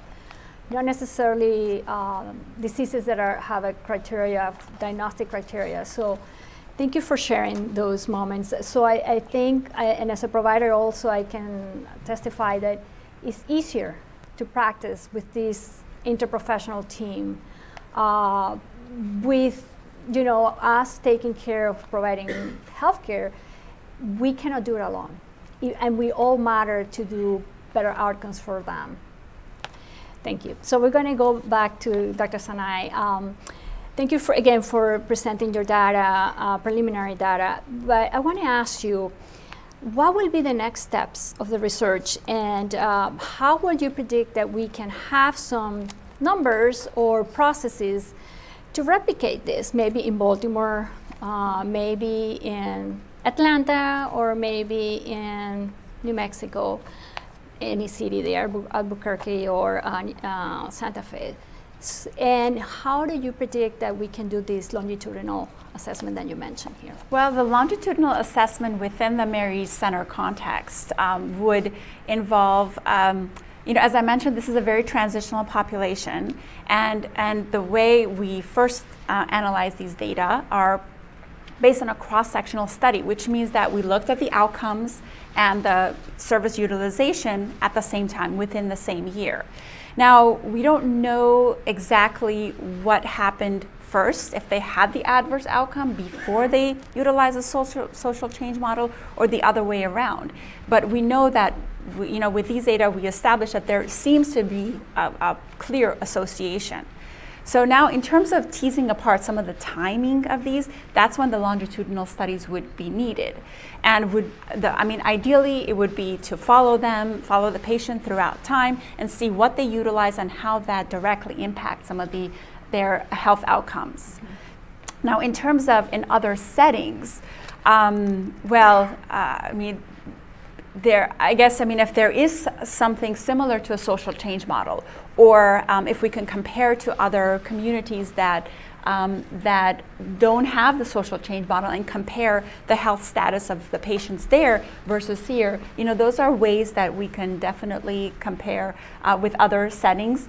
But in terms of replicating these data in a different context, if there are other settings that also utilize a similar system, we can see if their findings are also consistent with ours.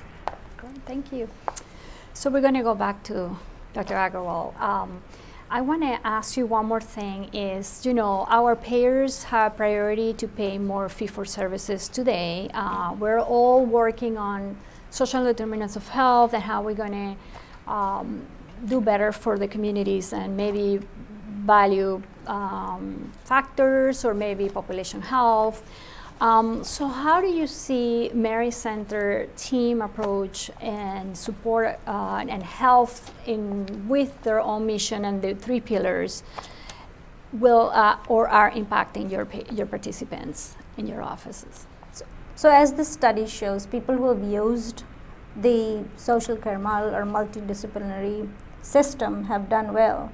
But it's true that insurances or donors or wherever our funding comes from have a hard time putting money into a nutritionist or a mental health therapist or a health educator because the outcomes don't seem to be there.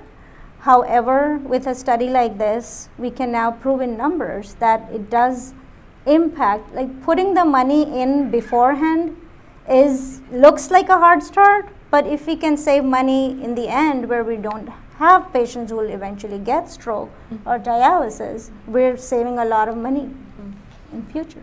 Yeah. So it's a healthcare providing system, and we all appreciate to be here. We're going to open the questions to the audience, to the providers, and we want to also have questions. There is one here. Hi, it's not a question, it's just a comment that I think is important. I think this research shows it's very different from 2006 to 2016. But also I'd like to remind you guys that the ICE was created in 2003. And since now our community has been targeted by immigration law that's deporting a lot of people. So I know this study was not meant to understand the social determinants beyond the integration of the services in Mary Center, but it's incredible how the risk that people is at is much higher in 2016 than in 2006. And I think I just want to make a comment that the immigrant community is under a lot of stress for the last 10 years with the creation of those enforcements and now recently even a very incredibly unjust way of dealing with immigrants, and health is impacted by it. So. It is a very important comment, and even obesity has the numbers that we have here. They're not just for Mary Center numbers, is really national numbers. So they have duplicated in the last few years. Another question here. Hi there, my name is Liza Alsis. I'm with the National Association of Community Health Centers. I work on their federal affairs team, and I thank you all for being here today. I just had 2 questions, actually one of the follow-up. If your study took into account any social determinants of health, and specifically like kind of which types, and then as a follow-up question to that, for participants that did participate in the social change model, which programs were most utilized by those adults, and if those had any significant impact in their healthcare, any of the health diseases that you were monitoring? Thank you. Thank you for that question. Those are some of the details that will be teased apart in trying to understand who it is that utilizes a social change model and how that impacts their health. Generally speaking, I mean, the comprehensive team health services were the ones that were primarily used. And really, when we look at the patient population and how they used and what combination of services were used, it again just follows that same kind of description that I showed with a service utilization, in that mostly tended to be comprehensive team health, dental health, and mental health. But we are actually exploring some of the other combinations and determining, kind of a gradient effect of, well, is it just 1 or 2 services that makes the impact? Is the improvement seen in those that utilize all services? How is that working out? So those are things that are part of this more intense, detailed analysis and trying to understand our findings and place them in context. Thank you. Thank you. I think we have a few seconds for Hi, Jennifer Brooks, Project Evident. I just had a question about whether you had any controls in that study. So you had some ability to, it looks like, to tell who was in the social change model versus not. What all could you control for? Was there much in there? And if not, then it'd be helpful to hear from the practitioners about what you know about who goes into the social change model versus not. Yeah. Well, the best control group, I mean, in a scientific study, you have to have a control group that we could come up with here, other than comparing to another community and how they fare in terms of their outcomes. The best one we could come up with, given the rich data that we had, and that, you know, Mary Center patients, this social change model is there, available, and every patient has the opportunity to utilize them, was to compare to those who don't utilize them within the same setting, so that we keep differences similar as much as possible. So then that's how we defined, for this study, the use of the social change model, which included comprehensive team health and any of the other services, compared to those that don't use any of the other services but come in for their health, because we do need the health outcomes to compare them to each other. And so obviously, you know, they were adjusted for ethnicity, for gender, for age, and for the number of encounters, because when they come in and use the social change model, they obviously come in for more encounters, have more encounters than those that don't. So all of those were adjusted for, in really being able to take those into account and in determining whether the association existed. So I want to thank Dr. Sanai and Dr. Agarwal for their answers and discussions. We're going to introduce Lottie Aaron. Nice to see you. She's going to present the next panelists and introduce them. All right? Thank you. Thank you. Thank you. Thanks very much.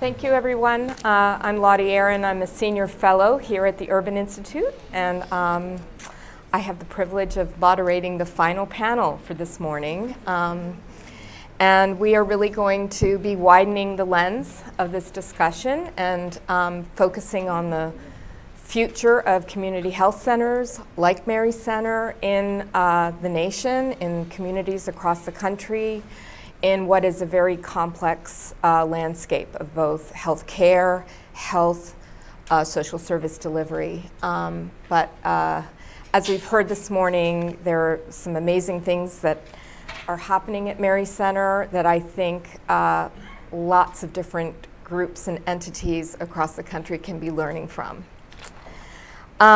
So we've heard from two of our three panelists this morning. I'm going to start with the person we haven't heard from yet. Maria, congratulations on this milestone for Mary Center. And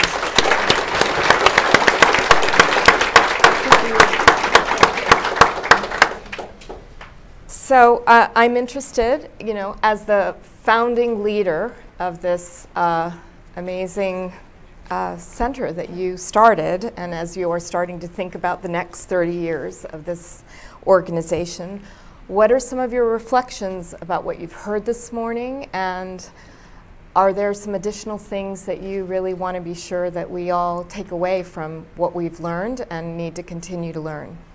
So I think, first of all, I just want to say the first thing that I heard and keep hearing from everyone is the great staff that we have. And I could mention all the staff that is here, but I think if three people could actually stand up or raise their hands.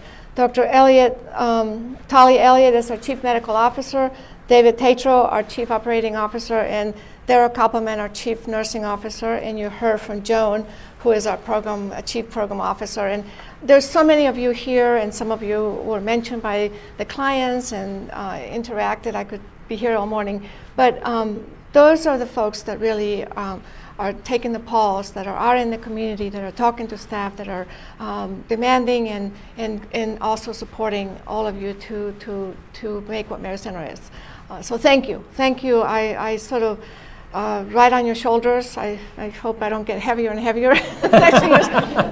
But thank you for making my dream, and I think for more important, for our community being at a better place because each and every one of you. So thank you. I think the second thing I would say that came out today is we can have all the technology in the world, and we do. And I think David and many of you will say that, you know, we have to have the greatest and latest, and we have to look good, and we have to be presentable, and we have to, you know, do all these things. But at the end of the day, what I heard today is that is all for nothing if there's no compassion, if there is not a sense of mission, if you don't own what you do. So own what you do, not only own the organization that you work with, but also own what you do every day. And I think I heard that in integrated services, that what you do every day, whether it's our staff, whether it's our volunteers, our supporters, all of you, actually transform lives every day in this community. I think the third thing I heard is, you know, it's great to bring new talent. And so many of you are new talent to Mary Center. We were just talking to David. He came in 2009, and there was this huge growth because I had all of a sudden there were all these chiefs. Okay, so it's great. But I think also, you know, bringing good new talent as well as bringing talent that is already in the community is very, very important. The people that really have been through and have walked those shoes, right? And so I think the other is around partnerships. For each and every one of you here who is our partner, who we take the privilege and the honor to honor you here today, is so important. Those partnerships that could have never been done without you, starting with Bria, who was part of us and now is our partner at hand, and to Children's Hospital, to the MCOs, and on and on and on. I can mention every single one of it, including the advocacy agencies that work with us to make sure Children's Law Center, the DC Fiscal Policy Institute, the Urban Institute, that make it possible. And then I think the last, two other things, that this model, if anything, is maybe the cost is maybe expensive. And well, not maybe, it is expensive. Expensive in the sense of expense up front, right? So the MCOs, some of you may be in the room here today, will tell us, we love your outcomes.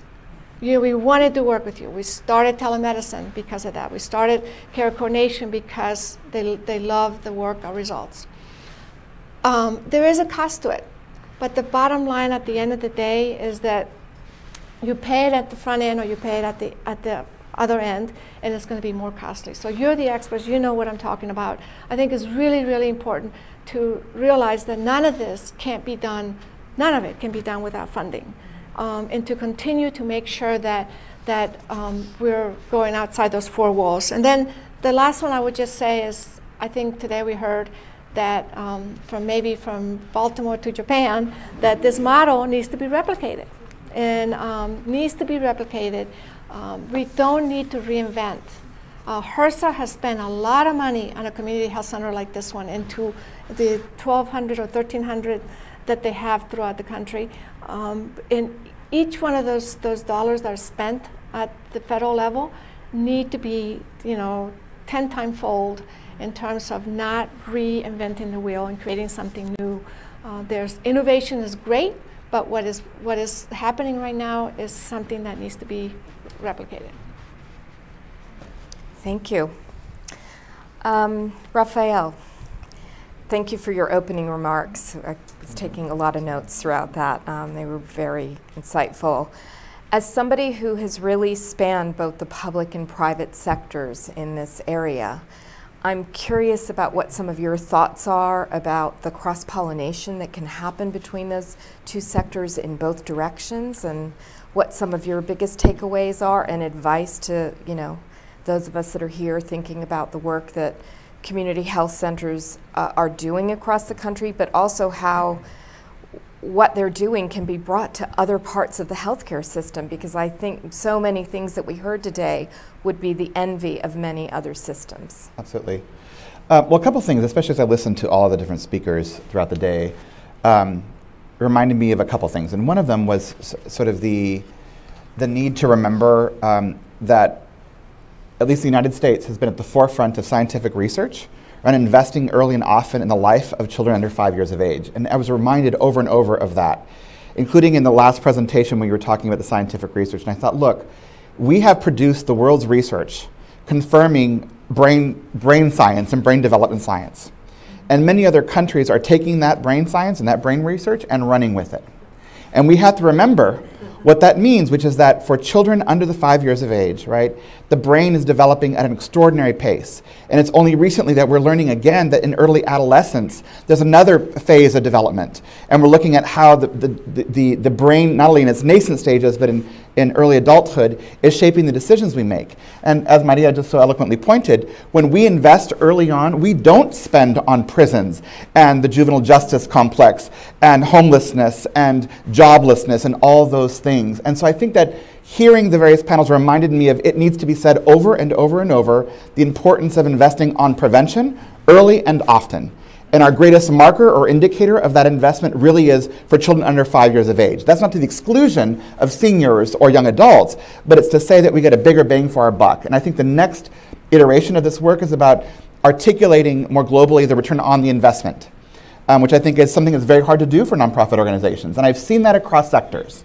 So in terms of sectors, we have come up from a world that's deeply divided in silos, right?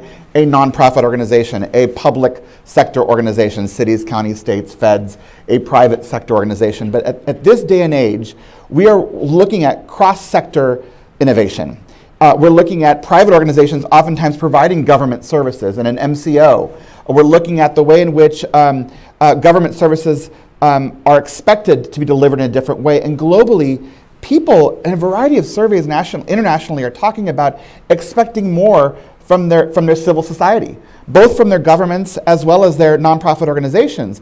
And when they see seamlessness or frictionless, like I talked about earlier, in the private sector through things like apps, why wouldn't you expect that for DMV or for healthcare services? And so I'm watching and I've seen this trend about the need to expect excellence at every single level. And I think that's the next iteration for this research and for this work, is really using the brain science, understanding the investment of prevention early and often, and taking the best of other sectors and trying to scale far more rapidly than we've been able to do.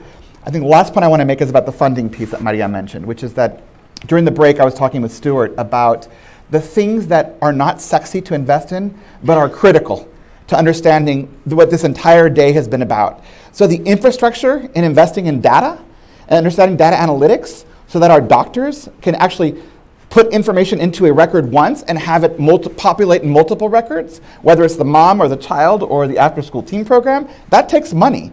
It's not a ribbon-cutting shot, but you have to invest in data infrastructure. And so why that matters is these things that oftentimes are the hardest to fund are the things that are able to help Mary Center prove the case that this change model really does work. And we're on the precipice now of really thinking through what that next part of the research is going to take us and how it will evolve over time in the next couple of years. Thank you. Yes, please. Ribbon cutting is also good. No, it is. It is. It is. She has a role. Mine is different. Yes, funders, please fund Maria to do ribbon cutting. And some of you are here in the audience, the Weinberg Foundation and others, so thank you so much for all that you do for that. But obviously, what you're speaking is the building itself is not sufficient, so you're right. It's complicated. And Stuart, you also occupy a very special place on this panel as someone who runs a monthly roundtable at Brookings where you are bringing thought leaders together across sectors to think about these very issues, and you also serve on Mary Center Board. I'm curious what your thoughts are. I know you think about ROI and financing models and how to really think about this our system and new ways of supporting and sustaining the kind of work that Mary Center has been doing for decades. So some reflections from you. Yes, as you said, in my day job when I'm not working for Maria, I do. I think a lot about sort of what are some of the longer-term implications and how can we replicate this. And I think three or four things come to mind from the conversation. I want to build a little bit on what Raphael said. The first is that as we've done in this evaluation so far, it's not sufficient to look at data only. You've got to look at mixed methods. You've got to look at what's actually going on in an organization. So the survey work is very important. You can only get a full picture of something like Mary's Center by looking at it in different ways as an analyst. And that's what's so important, I think, about the research that's been done so far and that we're moving ahead with. I think secondly, related to the data itself, one of the things we see in these monthly meetings that you often come to is that actually getting, to the extent we're looking at data, getting the data you need can be very challenging in all kinds of ways. You know, it's very difficult sometimes to share data across sectors. There's lots of privacy issues. Sometimes there's just the way data is collected on the same person by two different sectors can be completely different, so it's really difficult to do that. Also, I think really important in regard to what Mary's Center and BRIA is doing, we also need to be able to accumulate much more longitudinal data in this. You know, a lot of things are happening with the parents and the children at Mary's Center. From other research, our guess is that the biggest impact of that is going to show up often years in the future, maybe at high school, maybe even in college. And yet it's very difficult for us here at Mary's Center and elsewhere to keep that data, to get that data. I know BRIA is focusing a lot now on looking at what happens to their children when they leave BRIA, because that's really what you want. So I think that's another kind of issue that comes up, which is very important here. I'd say thirdly, when we think of the social change model, the impact goes in both directions. Dr. Sinai's work, of course, is looking at what do the social services and others, what impact does that have on the health of the person? But also the reverse is important. The work that's done in the health area, what does that imply for how somebody's going to succeed in school, what's going to happen in their life, and so on. And we're beginning here at Mary's Center to sort of dig into that. I actually just want to recognize Sophie Martinez. If Sophie would just stand up, don't be bashful, just stand up. So Sophie is actually at the Department of Health and Human Services at the federal level and also at the University of Maryland. And she's begun as a volunteer to kind of work on another aspect of this, which is looking at these individuals that Dr. Sinai was talking about, who are getting both the health care and the social services. What happens to them later in the areas of education, of employment, and so on? And we have at the moment, just a very small data set that doesn't allow Sophie to really draw too much from that, but she's also looking at what does some of the other research suggest in that area. So we've got a lot of suggestive research that means that we need to start focusing on what happens in these other areas. And then the last thing really comes from that, I think, picking up on the point about budgeting and payment. When we have our monthly meetings at Brookings, it doesn't take long for people to start complaining, not about Brookings, but complaining about how the payment systems and the budget systems do not align with what we increasingly understand needs to happen. And now doing return on investment work helps, because I think when you go to somebody who's in charge of budgets or in a federal committee or in an agency, and you're able to start showing the broader multi-sector impacts of these kinds of interventions, then you can have a better chance of getting budgets to reflect that. Also, it's very important to allow flexibility in funding. So Medicaid, for example, and Medicare actually, is going down the direction of making that money a lot more flexible in terms of how it can be used. And we see that at Mary's Center. We have the flexibility, but we also see the obstacles where payment changes still need to be made. So getting the data to demonstrate to agencies of the federal government or the state to encourage them to allow money for health care to be very flexible is really very important. So that whole approach of looking at how we utilize this to affect policies, well, I'm obviously focused on, and I think really comes out of that. If we can make those policy changes in conjunction with getting the data and the mixed methods research that we are talking about here today, other FQHCs and other places around the country, I think will be able to replicate what we do, whether or not Maria is actually heading them. And that's really very important, I think, in this whole area. I think that's a great point. I think some of that misalignment is both what we call the wrong pocket problem, which is that, you know, investments in healthcare may have savings in homeless services or justice programs on. And then there's the issue of the time horizons and budgets, and political decisions are often made on a much shorter timeline when it takes longer to really track and see the optimal aspects of those early interventions, early in the life course, prevention, all of that. I'm curious about, you know, we talked a little bit about the role of technology and innovation kind of when it comes to actual service delivery and matching needs to delivery, but I wonder if there's a technological and innovation aspect to the financing and the tracking of what needs to happen from a kind of broader systems funder perspective. Do any of you have any thoughts on that? Sure, go ahead. Sure. I think, well, the answer is yes, and profoundly so. I think that Maria mentioned, you know, you can have all the coolest, newest toys, and that doesn't an outcome make. We get that. However, the bar for what is acceptable technology innovation in the social sector and in government is extraordinarily low. So for example, let's just take an issue like child welfare in America. Some of the most complicated cases, a child is being removed from a family's care, either temporarily, either reunited with their family of origin, with kin, or adopted or fostered. Bottom line, the way in which things are tracked are most often by paper. This is one of the roles I had in the previous administration, and I've actually seen it live. People on the back of envelopes doing their child welfare visits on determining removals. This kind of acceptance of back of the envelope calculations should not be acceptable in the 21st century. There's technology that can capture this, and that is not to replace the human eye-to-eye interaction that you have to do to solve complex human problems, but it is to say that there are countless ways that you can capture interviews or how artificial intelligence can gather data. Think about the under 1 million records that our scientists looked at to come up with their conclusions.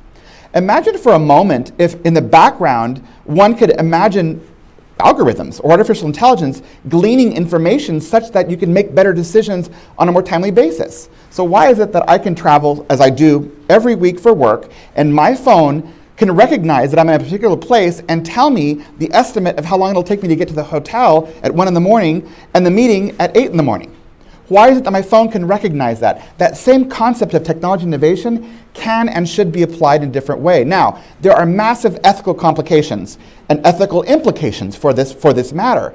But what's interesting to me about this sector in terms of crossing private, public, and social sector is we stop the conversation by saying it's about privacy.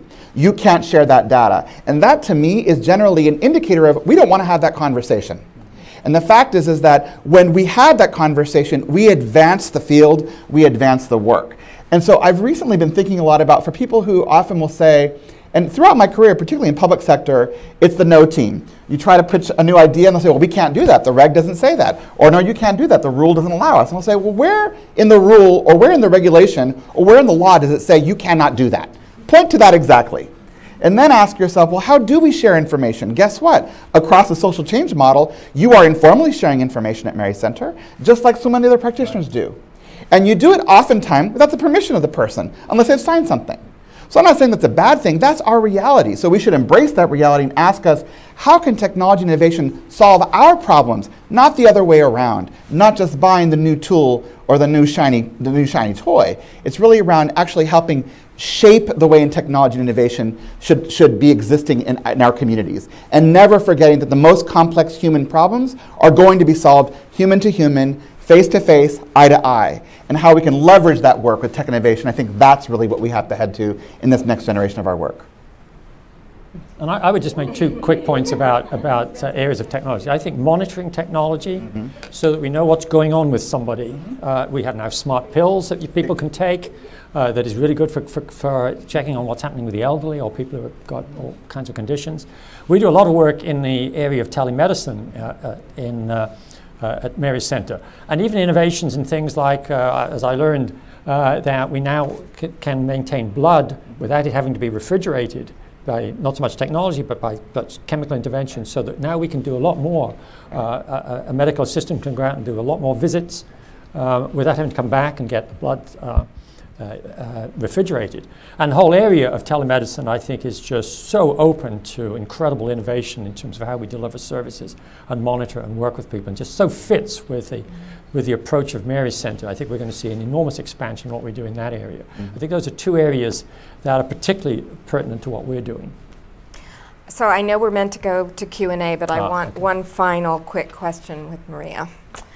Rodrigo mentioned this oasis in the desert that you have created, and I think we recognize that we need more oases, and maybe even having your oasis create a rainforest so that we're not just going from one oasis to another. Oh, my hair will go bad. We have hairspray in the oasis, in the rainforest. But, you know, what are your thoughts about how to really change this bigger landscape? This isn't just about preserving and sustaining a small oasis, as wonderful as it has been. It is about truly being the cutting edge of a revolution and fundamental changes in how we deliver health and social welfare and protect young children and families in ways that optimize their life course health development. I mean, what's your fantasy there? Well, I think many, but I think I would say, because of lack of time, I think sometimes it's not so much about the fact that there's not enough money to do all of this. It's about how we bring all those buckets of money together to talk to each other, because at the end of the day, it really is about you know, that person who is on the bus who may have tuberculosis, or on the metro, is going to, you know, inoculate all of us, you know, that have the money and the means and the insurance. And so I think that I would just say one action is to, and I think we're going to have to do it. And I think that the private sector, you know, when you have CVS coming together with Aetna, coming together with a whole bunch of other people, I think we at this community health center level, where we are really providing the sensitive services, the integrated services, the services that really reach those individuals that may cost us so much more at the end, we need to get out of those four walls and demand that we are part of that table of creating services. So demand that the CVSs and the Aetnas work with us to make sure that we are incorporated into that process. Instead of saying, why are you in our business? Why are you in our territory? Why are you competing with us? Because they're going to do it whether we like it or not. I think that our individual donors who give to organizations like this, I think that the corporations like the Kaisers and all the folks that give us money to do this work should sit at this table with us, with those big corporations, and then present all of this to government. Government ultimately has the bigger pot of money, right? In the government, you know, the amazing people in government. But I think that with every administration, there's new people, new ideas, and everything gets put to the sideway when there's such great models. And you know, I'm here to sit here to tout Mary Center, but there's so many other organizations that are here with us today and throughout the country. So I think coming together, I think this is a moment in time. I think when there's so much chaos in this country, when in the midst of chaos, the most amazing things have happened. And I think that this is the time to bring that together, all of us together. That is a wonderful note to end the formal part of our panel. We're going to have Q&A, but really the questions can be for any of the prior panelists too. Many of them are sitting in the front row here, so. And we have mics, so please feel free to ask any questions, either of those on the stage or any of the prior presenters and observers. Thank you. My name is Desiree De La Torre with the Children's National Health System. Thank you to all of the speakers and to all the great work that Mary Center is doing. My question for this panel, you talked about, and we've talked about all morning today, about the systems changes that you've developed within Mary Center. Can you speak to some of the policy opportunities that we can move forward to move this work forward? Well, maybe I should, I can respond to that. I think there are a number in this area. I think one I've already touched on, which is making payment systems and the scope of programs like Medicaid and Medicare much more flexible and much more open. And we've got a lot of progress in that area, in both of those programs, particularly in Medicaid over many years, and more recently in the Medicare Advantage program, which will allow senior services, money spent on the health of seniors, to be a lot more flexible, which would allow an organization like Mary Center to contemplate doing a lot more with more elderly patients, which is something we're thinking about. I think also in that regard, the whole sort of budgeting, one of the things that is really important is for different agencies, whether it be at the federal level or the state level or even the county and city level, to talk to each other. Now we are seeing in some areas that happening. Half the states have what they call children's cabinets, which for children's services brings together people from the education departments, from transportation and so on, to actually plan budgets together. And that's very important in this regard. So I think those are two particular ones that I think are very important.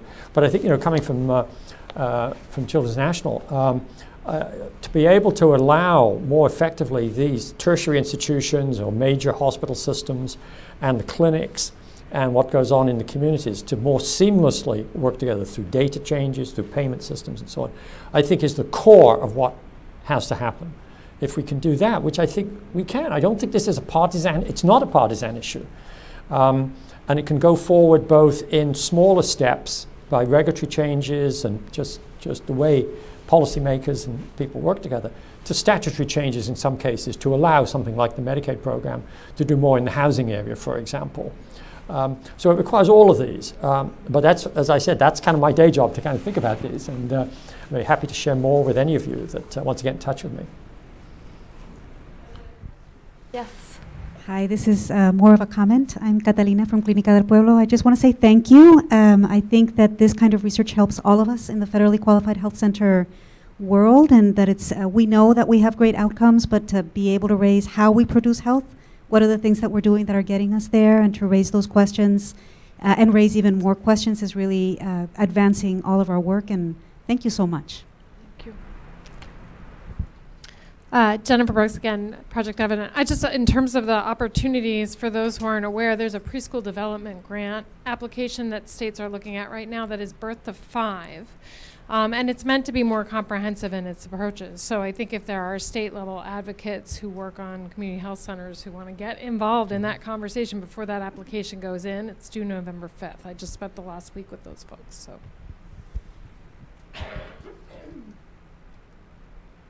Yes. I just want to push back on something you said a little bit, or get some comments. When you talked about St. Mary's Center, which is fantastic, providing fantastic community-based care as an oasis in a desert. I think when it comes to health centers, it's more like an array of islands in a sea of bewilderment. in that, and getting to some of Raphael's point, we have to have a knowledge infrastructure where we can learn from each other almost instantaneously. Because there's no reason, there are different forms of Maria around the country, not as maybe as talented as here, but that are perfectly willing, want to know about this and would suck it up in a minute, and there's things going on in other parts of the country that St. Mary's would learn about, and we're at a tremendous disadvantage by not having that infrastructure. So we're not really a bunch of oases, we're really more of islands, but I think very rich islands, lush islands that have a lot going on that we need to connect with each other. Absolutely. That's a good point.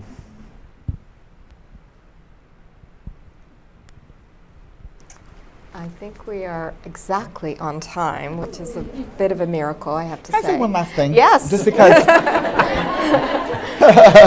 your comment actually made me think about it, and so did Rodrigo, which is that when I think about Desiree's question, so tying all of these points together, when we think about healthcare in this country, regardless of your party affiliation, we as a country have come a long way in the last couple of years around thinking about expecting healthcare, not just as a right, but as a way in which we take care of ourselves, our families, and our communities. And whatever your party affiliation, the demand that is expected is to hold our officials accountable, whether elected or appointed. And the way in which we do that is one, through the ballot box at every single level, whether it's for the county medical officer or the sheriff or the school board member or the city council members, all the way up to the President of the United States. And I feel like at this moment in time, we have to be crystal clear about that call to action for democracy. Because when we can change Medicaid funding and can weave and braid funding in the way in which Stuart and Maria talked about and had that flexibility, that's as a result of the change in laws and a change in policies and procedures. And if you want those changes, not you just in this room, but all of us want those changes, we have to expect our leaders to perform and to demand that kind of justice so that getting health care is not something that takes 15 steps, but in fact is something that we can see in our communities, not just at Mary Center, but across our country. And I think that that's really the hope I want to leave us with, is about taking that action and making sure that we do our due diligence in making sure we vote at every step, at every level of our country, because that's the kind of change we all deserve. Thank you. Thank you. And I just, yes! Thank you, and I should leave it at that, but I just. It's your show, Maria, it's your show. We're here for you. Oh, this is great, this is great. So, Rafael, thank you so much for this.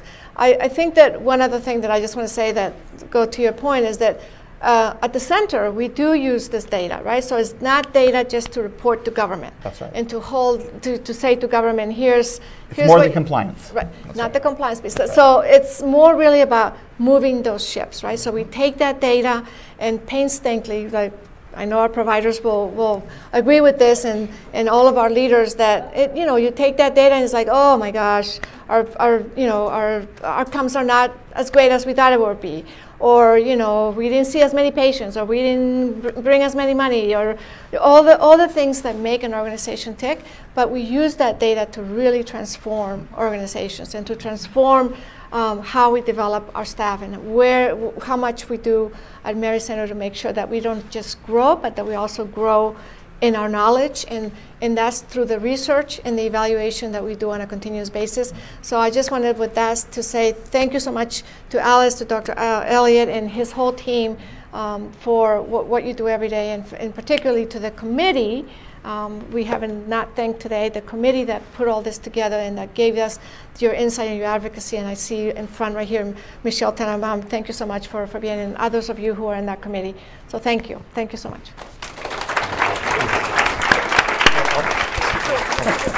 I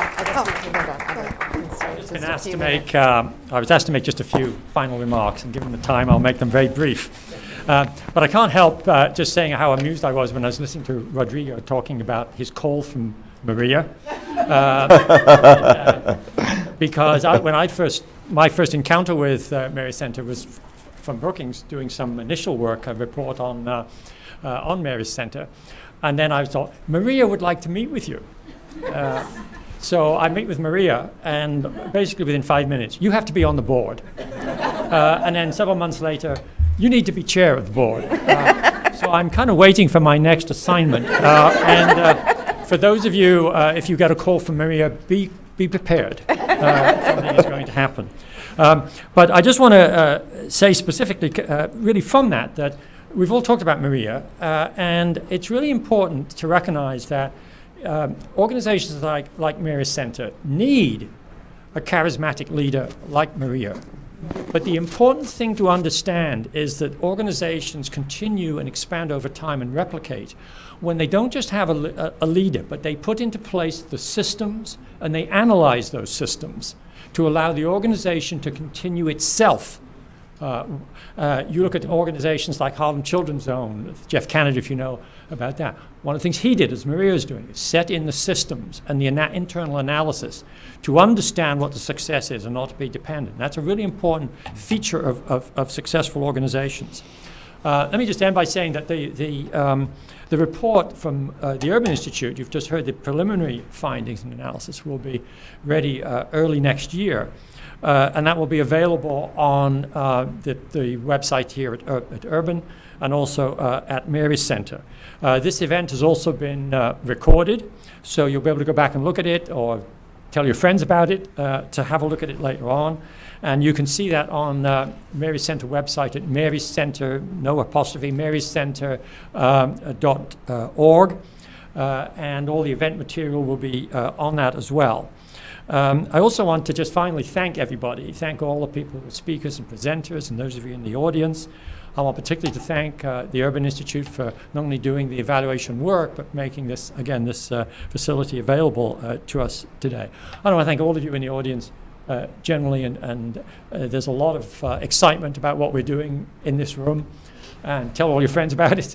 And we really look forward to, after this first 30 years, to another more than 30 years, and to others doing the same thing.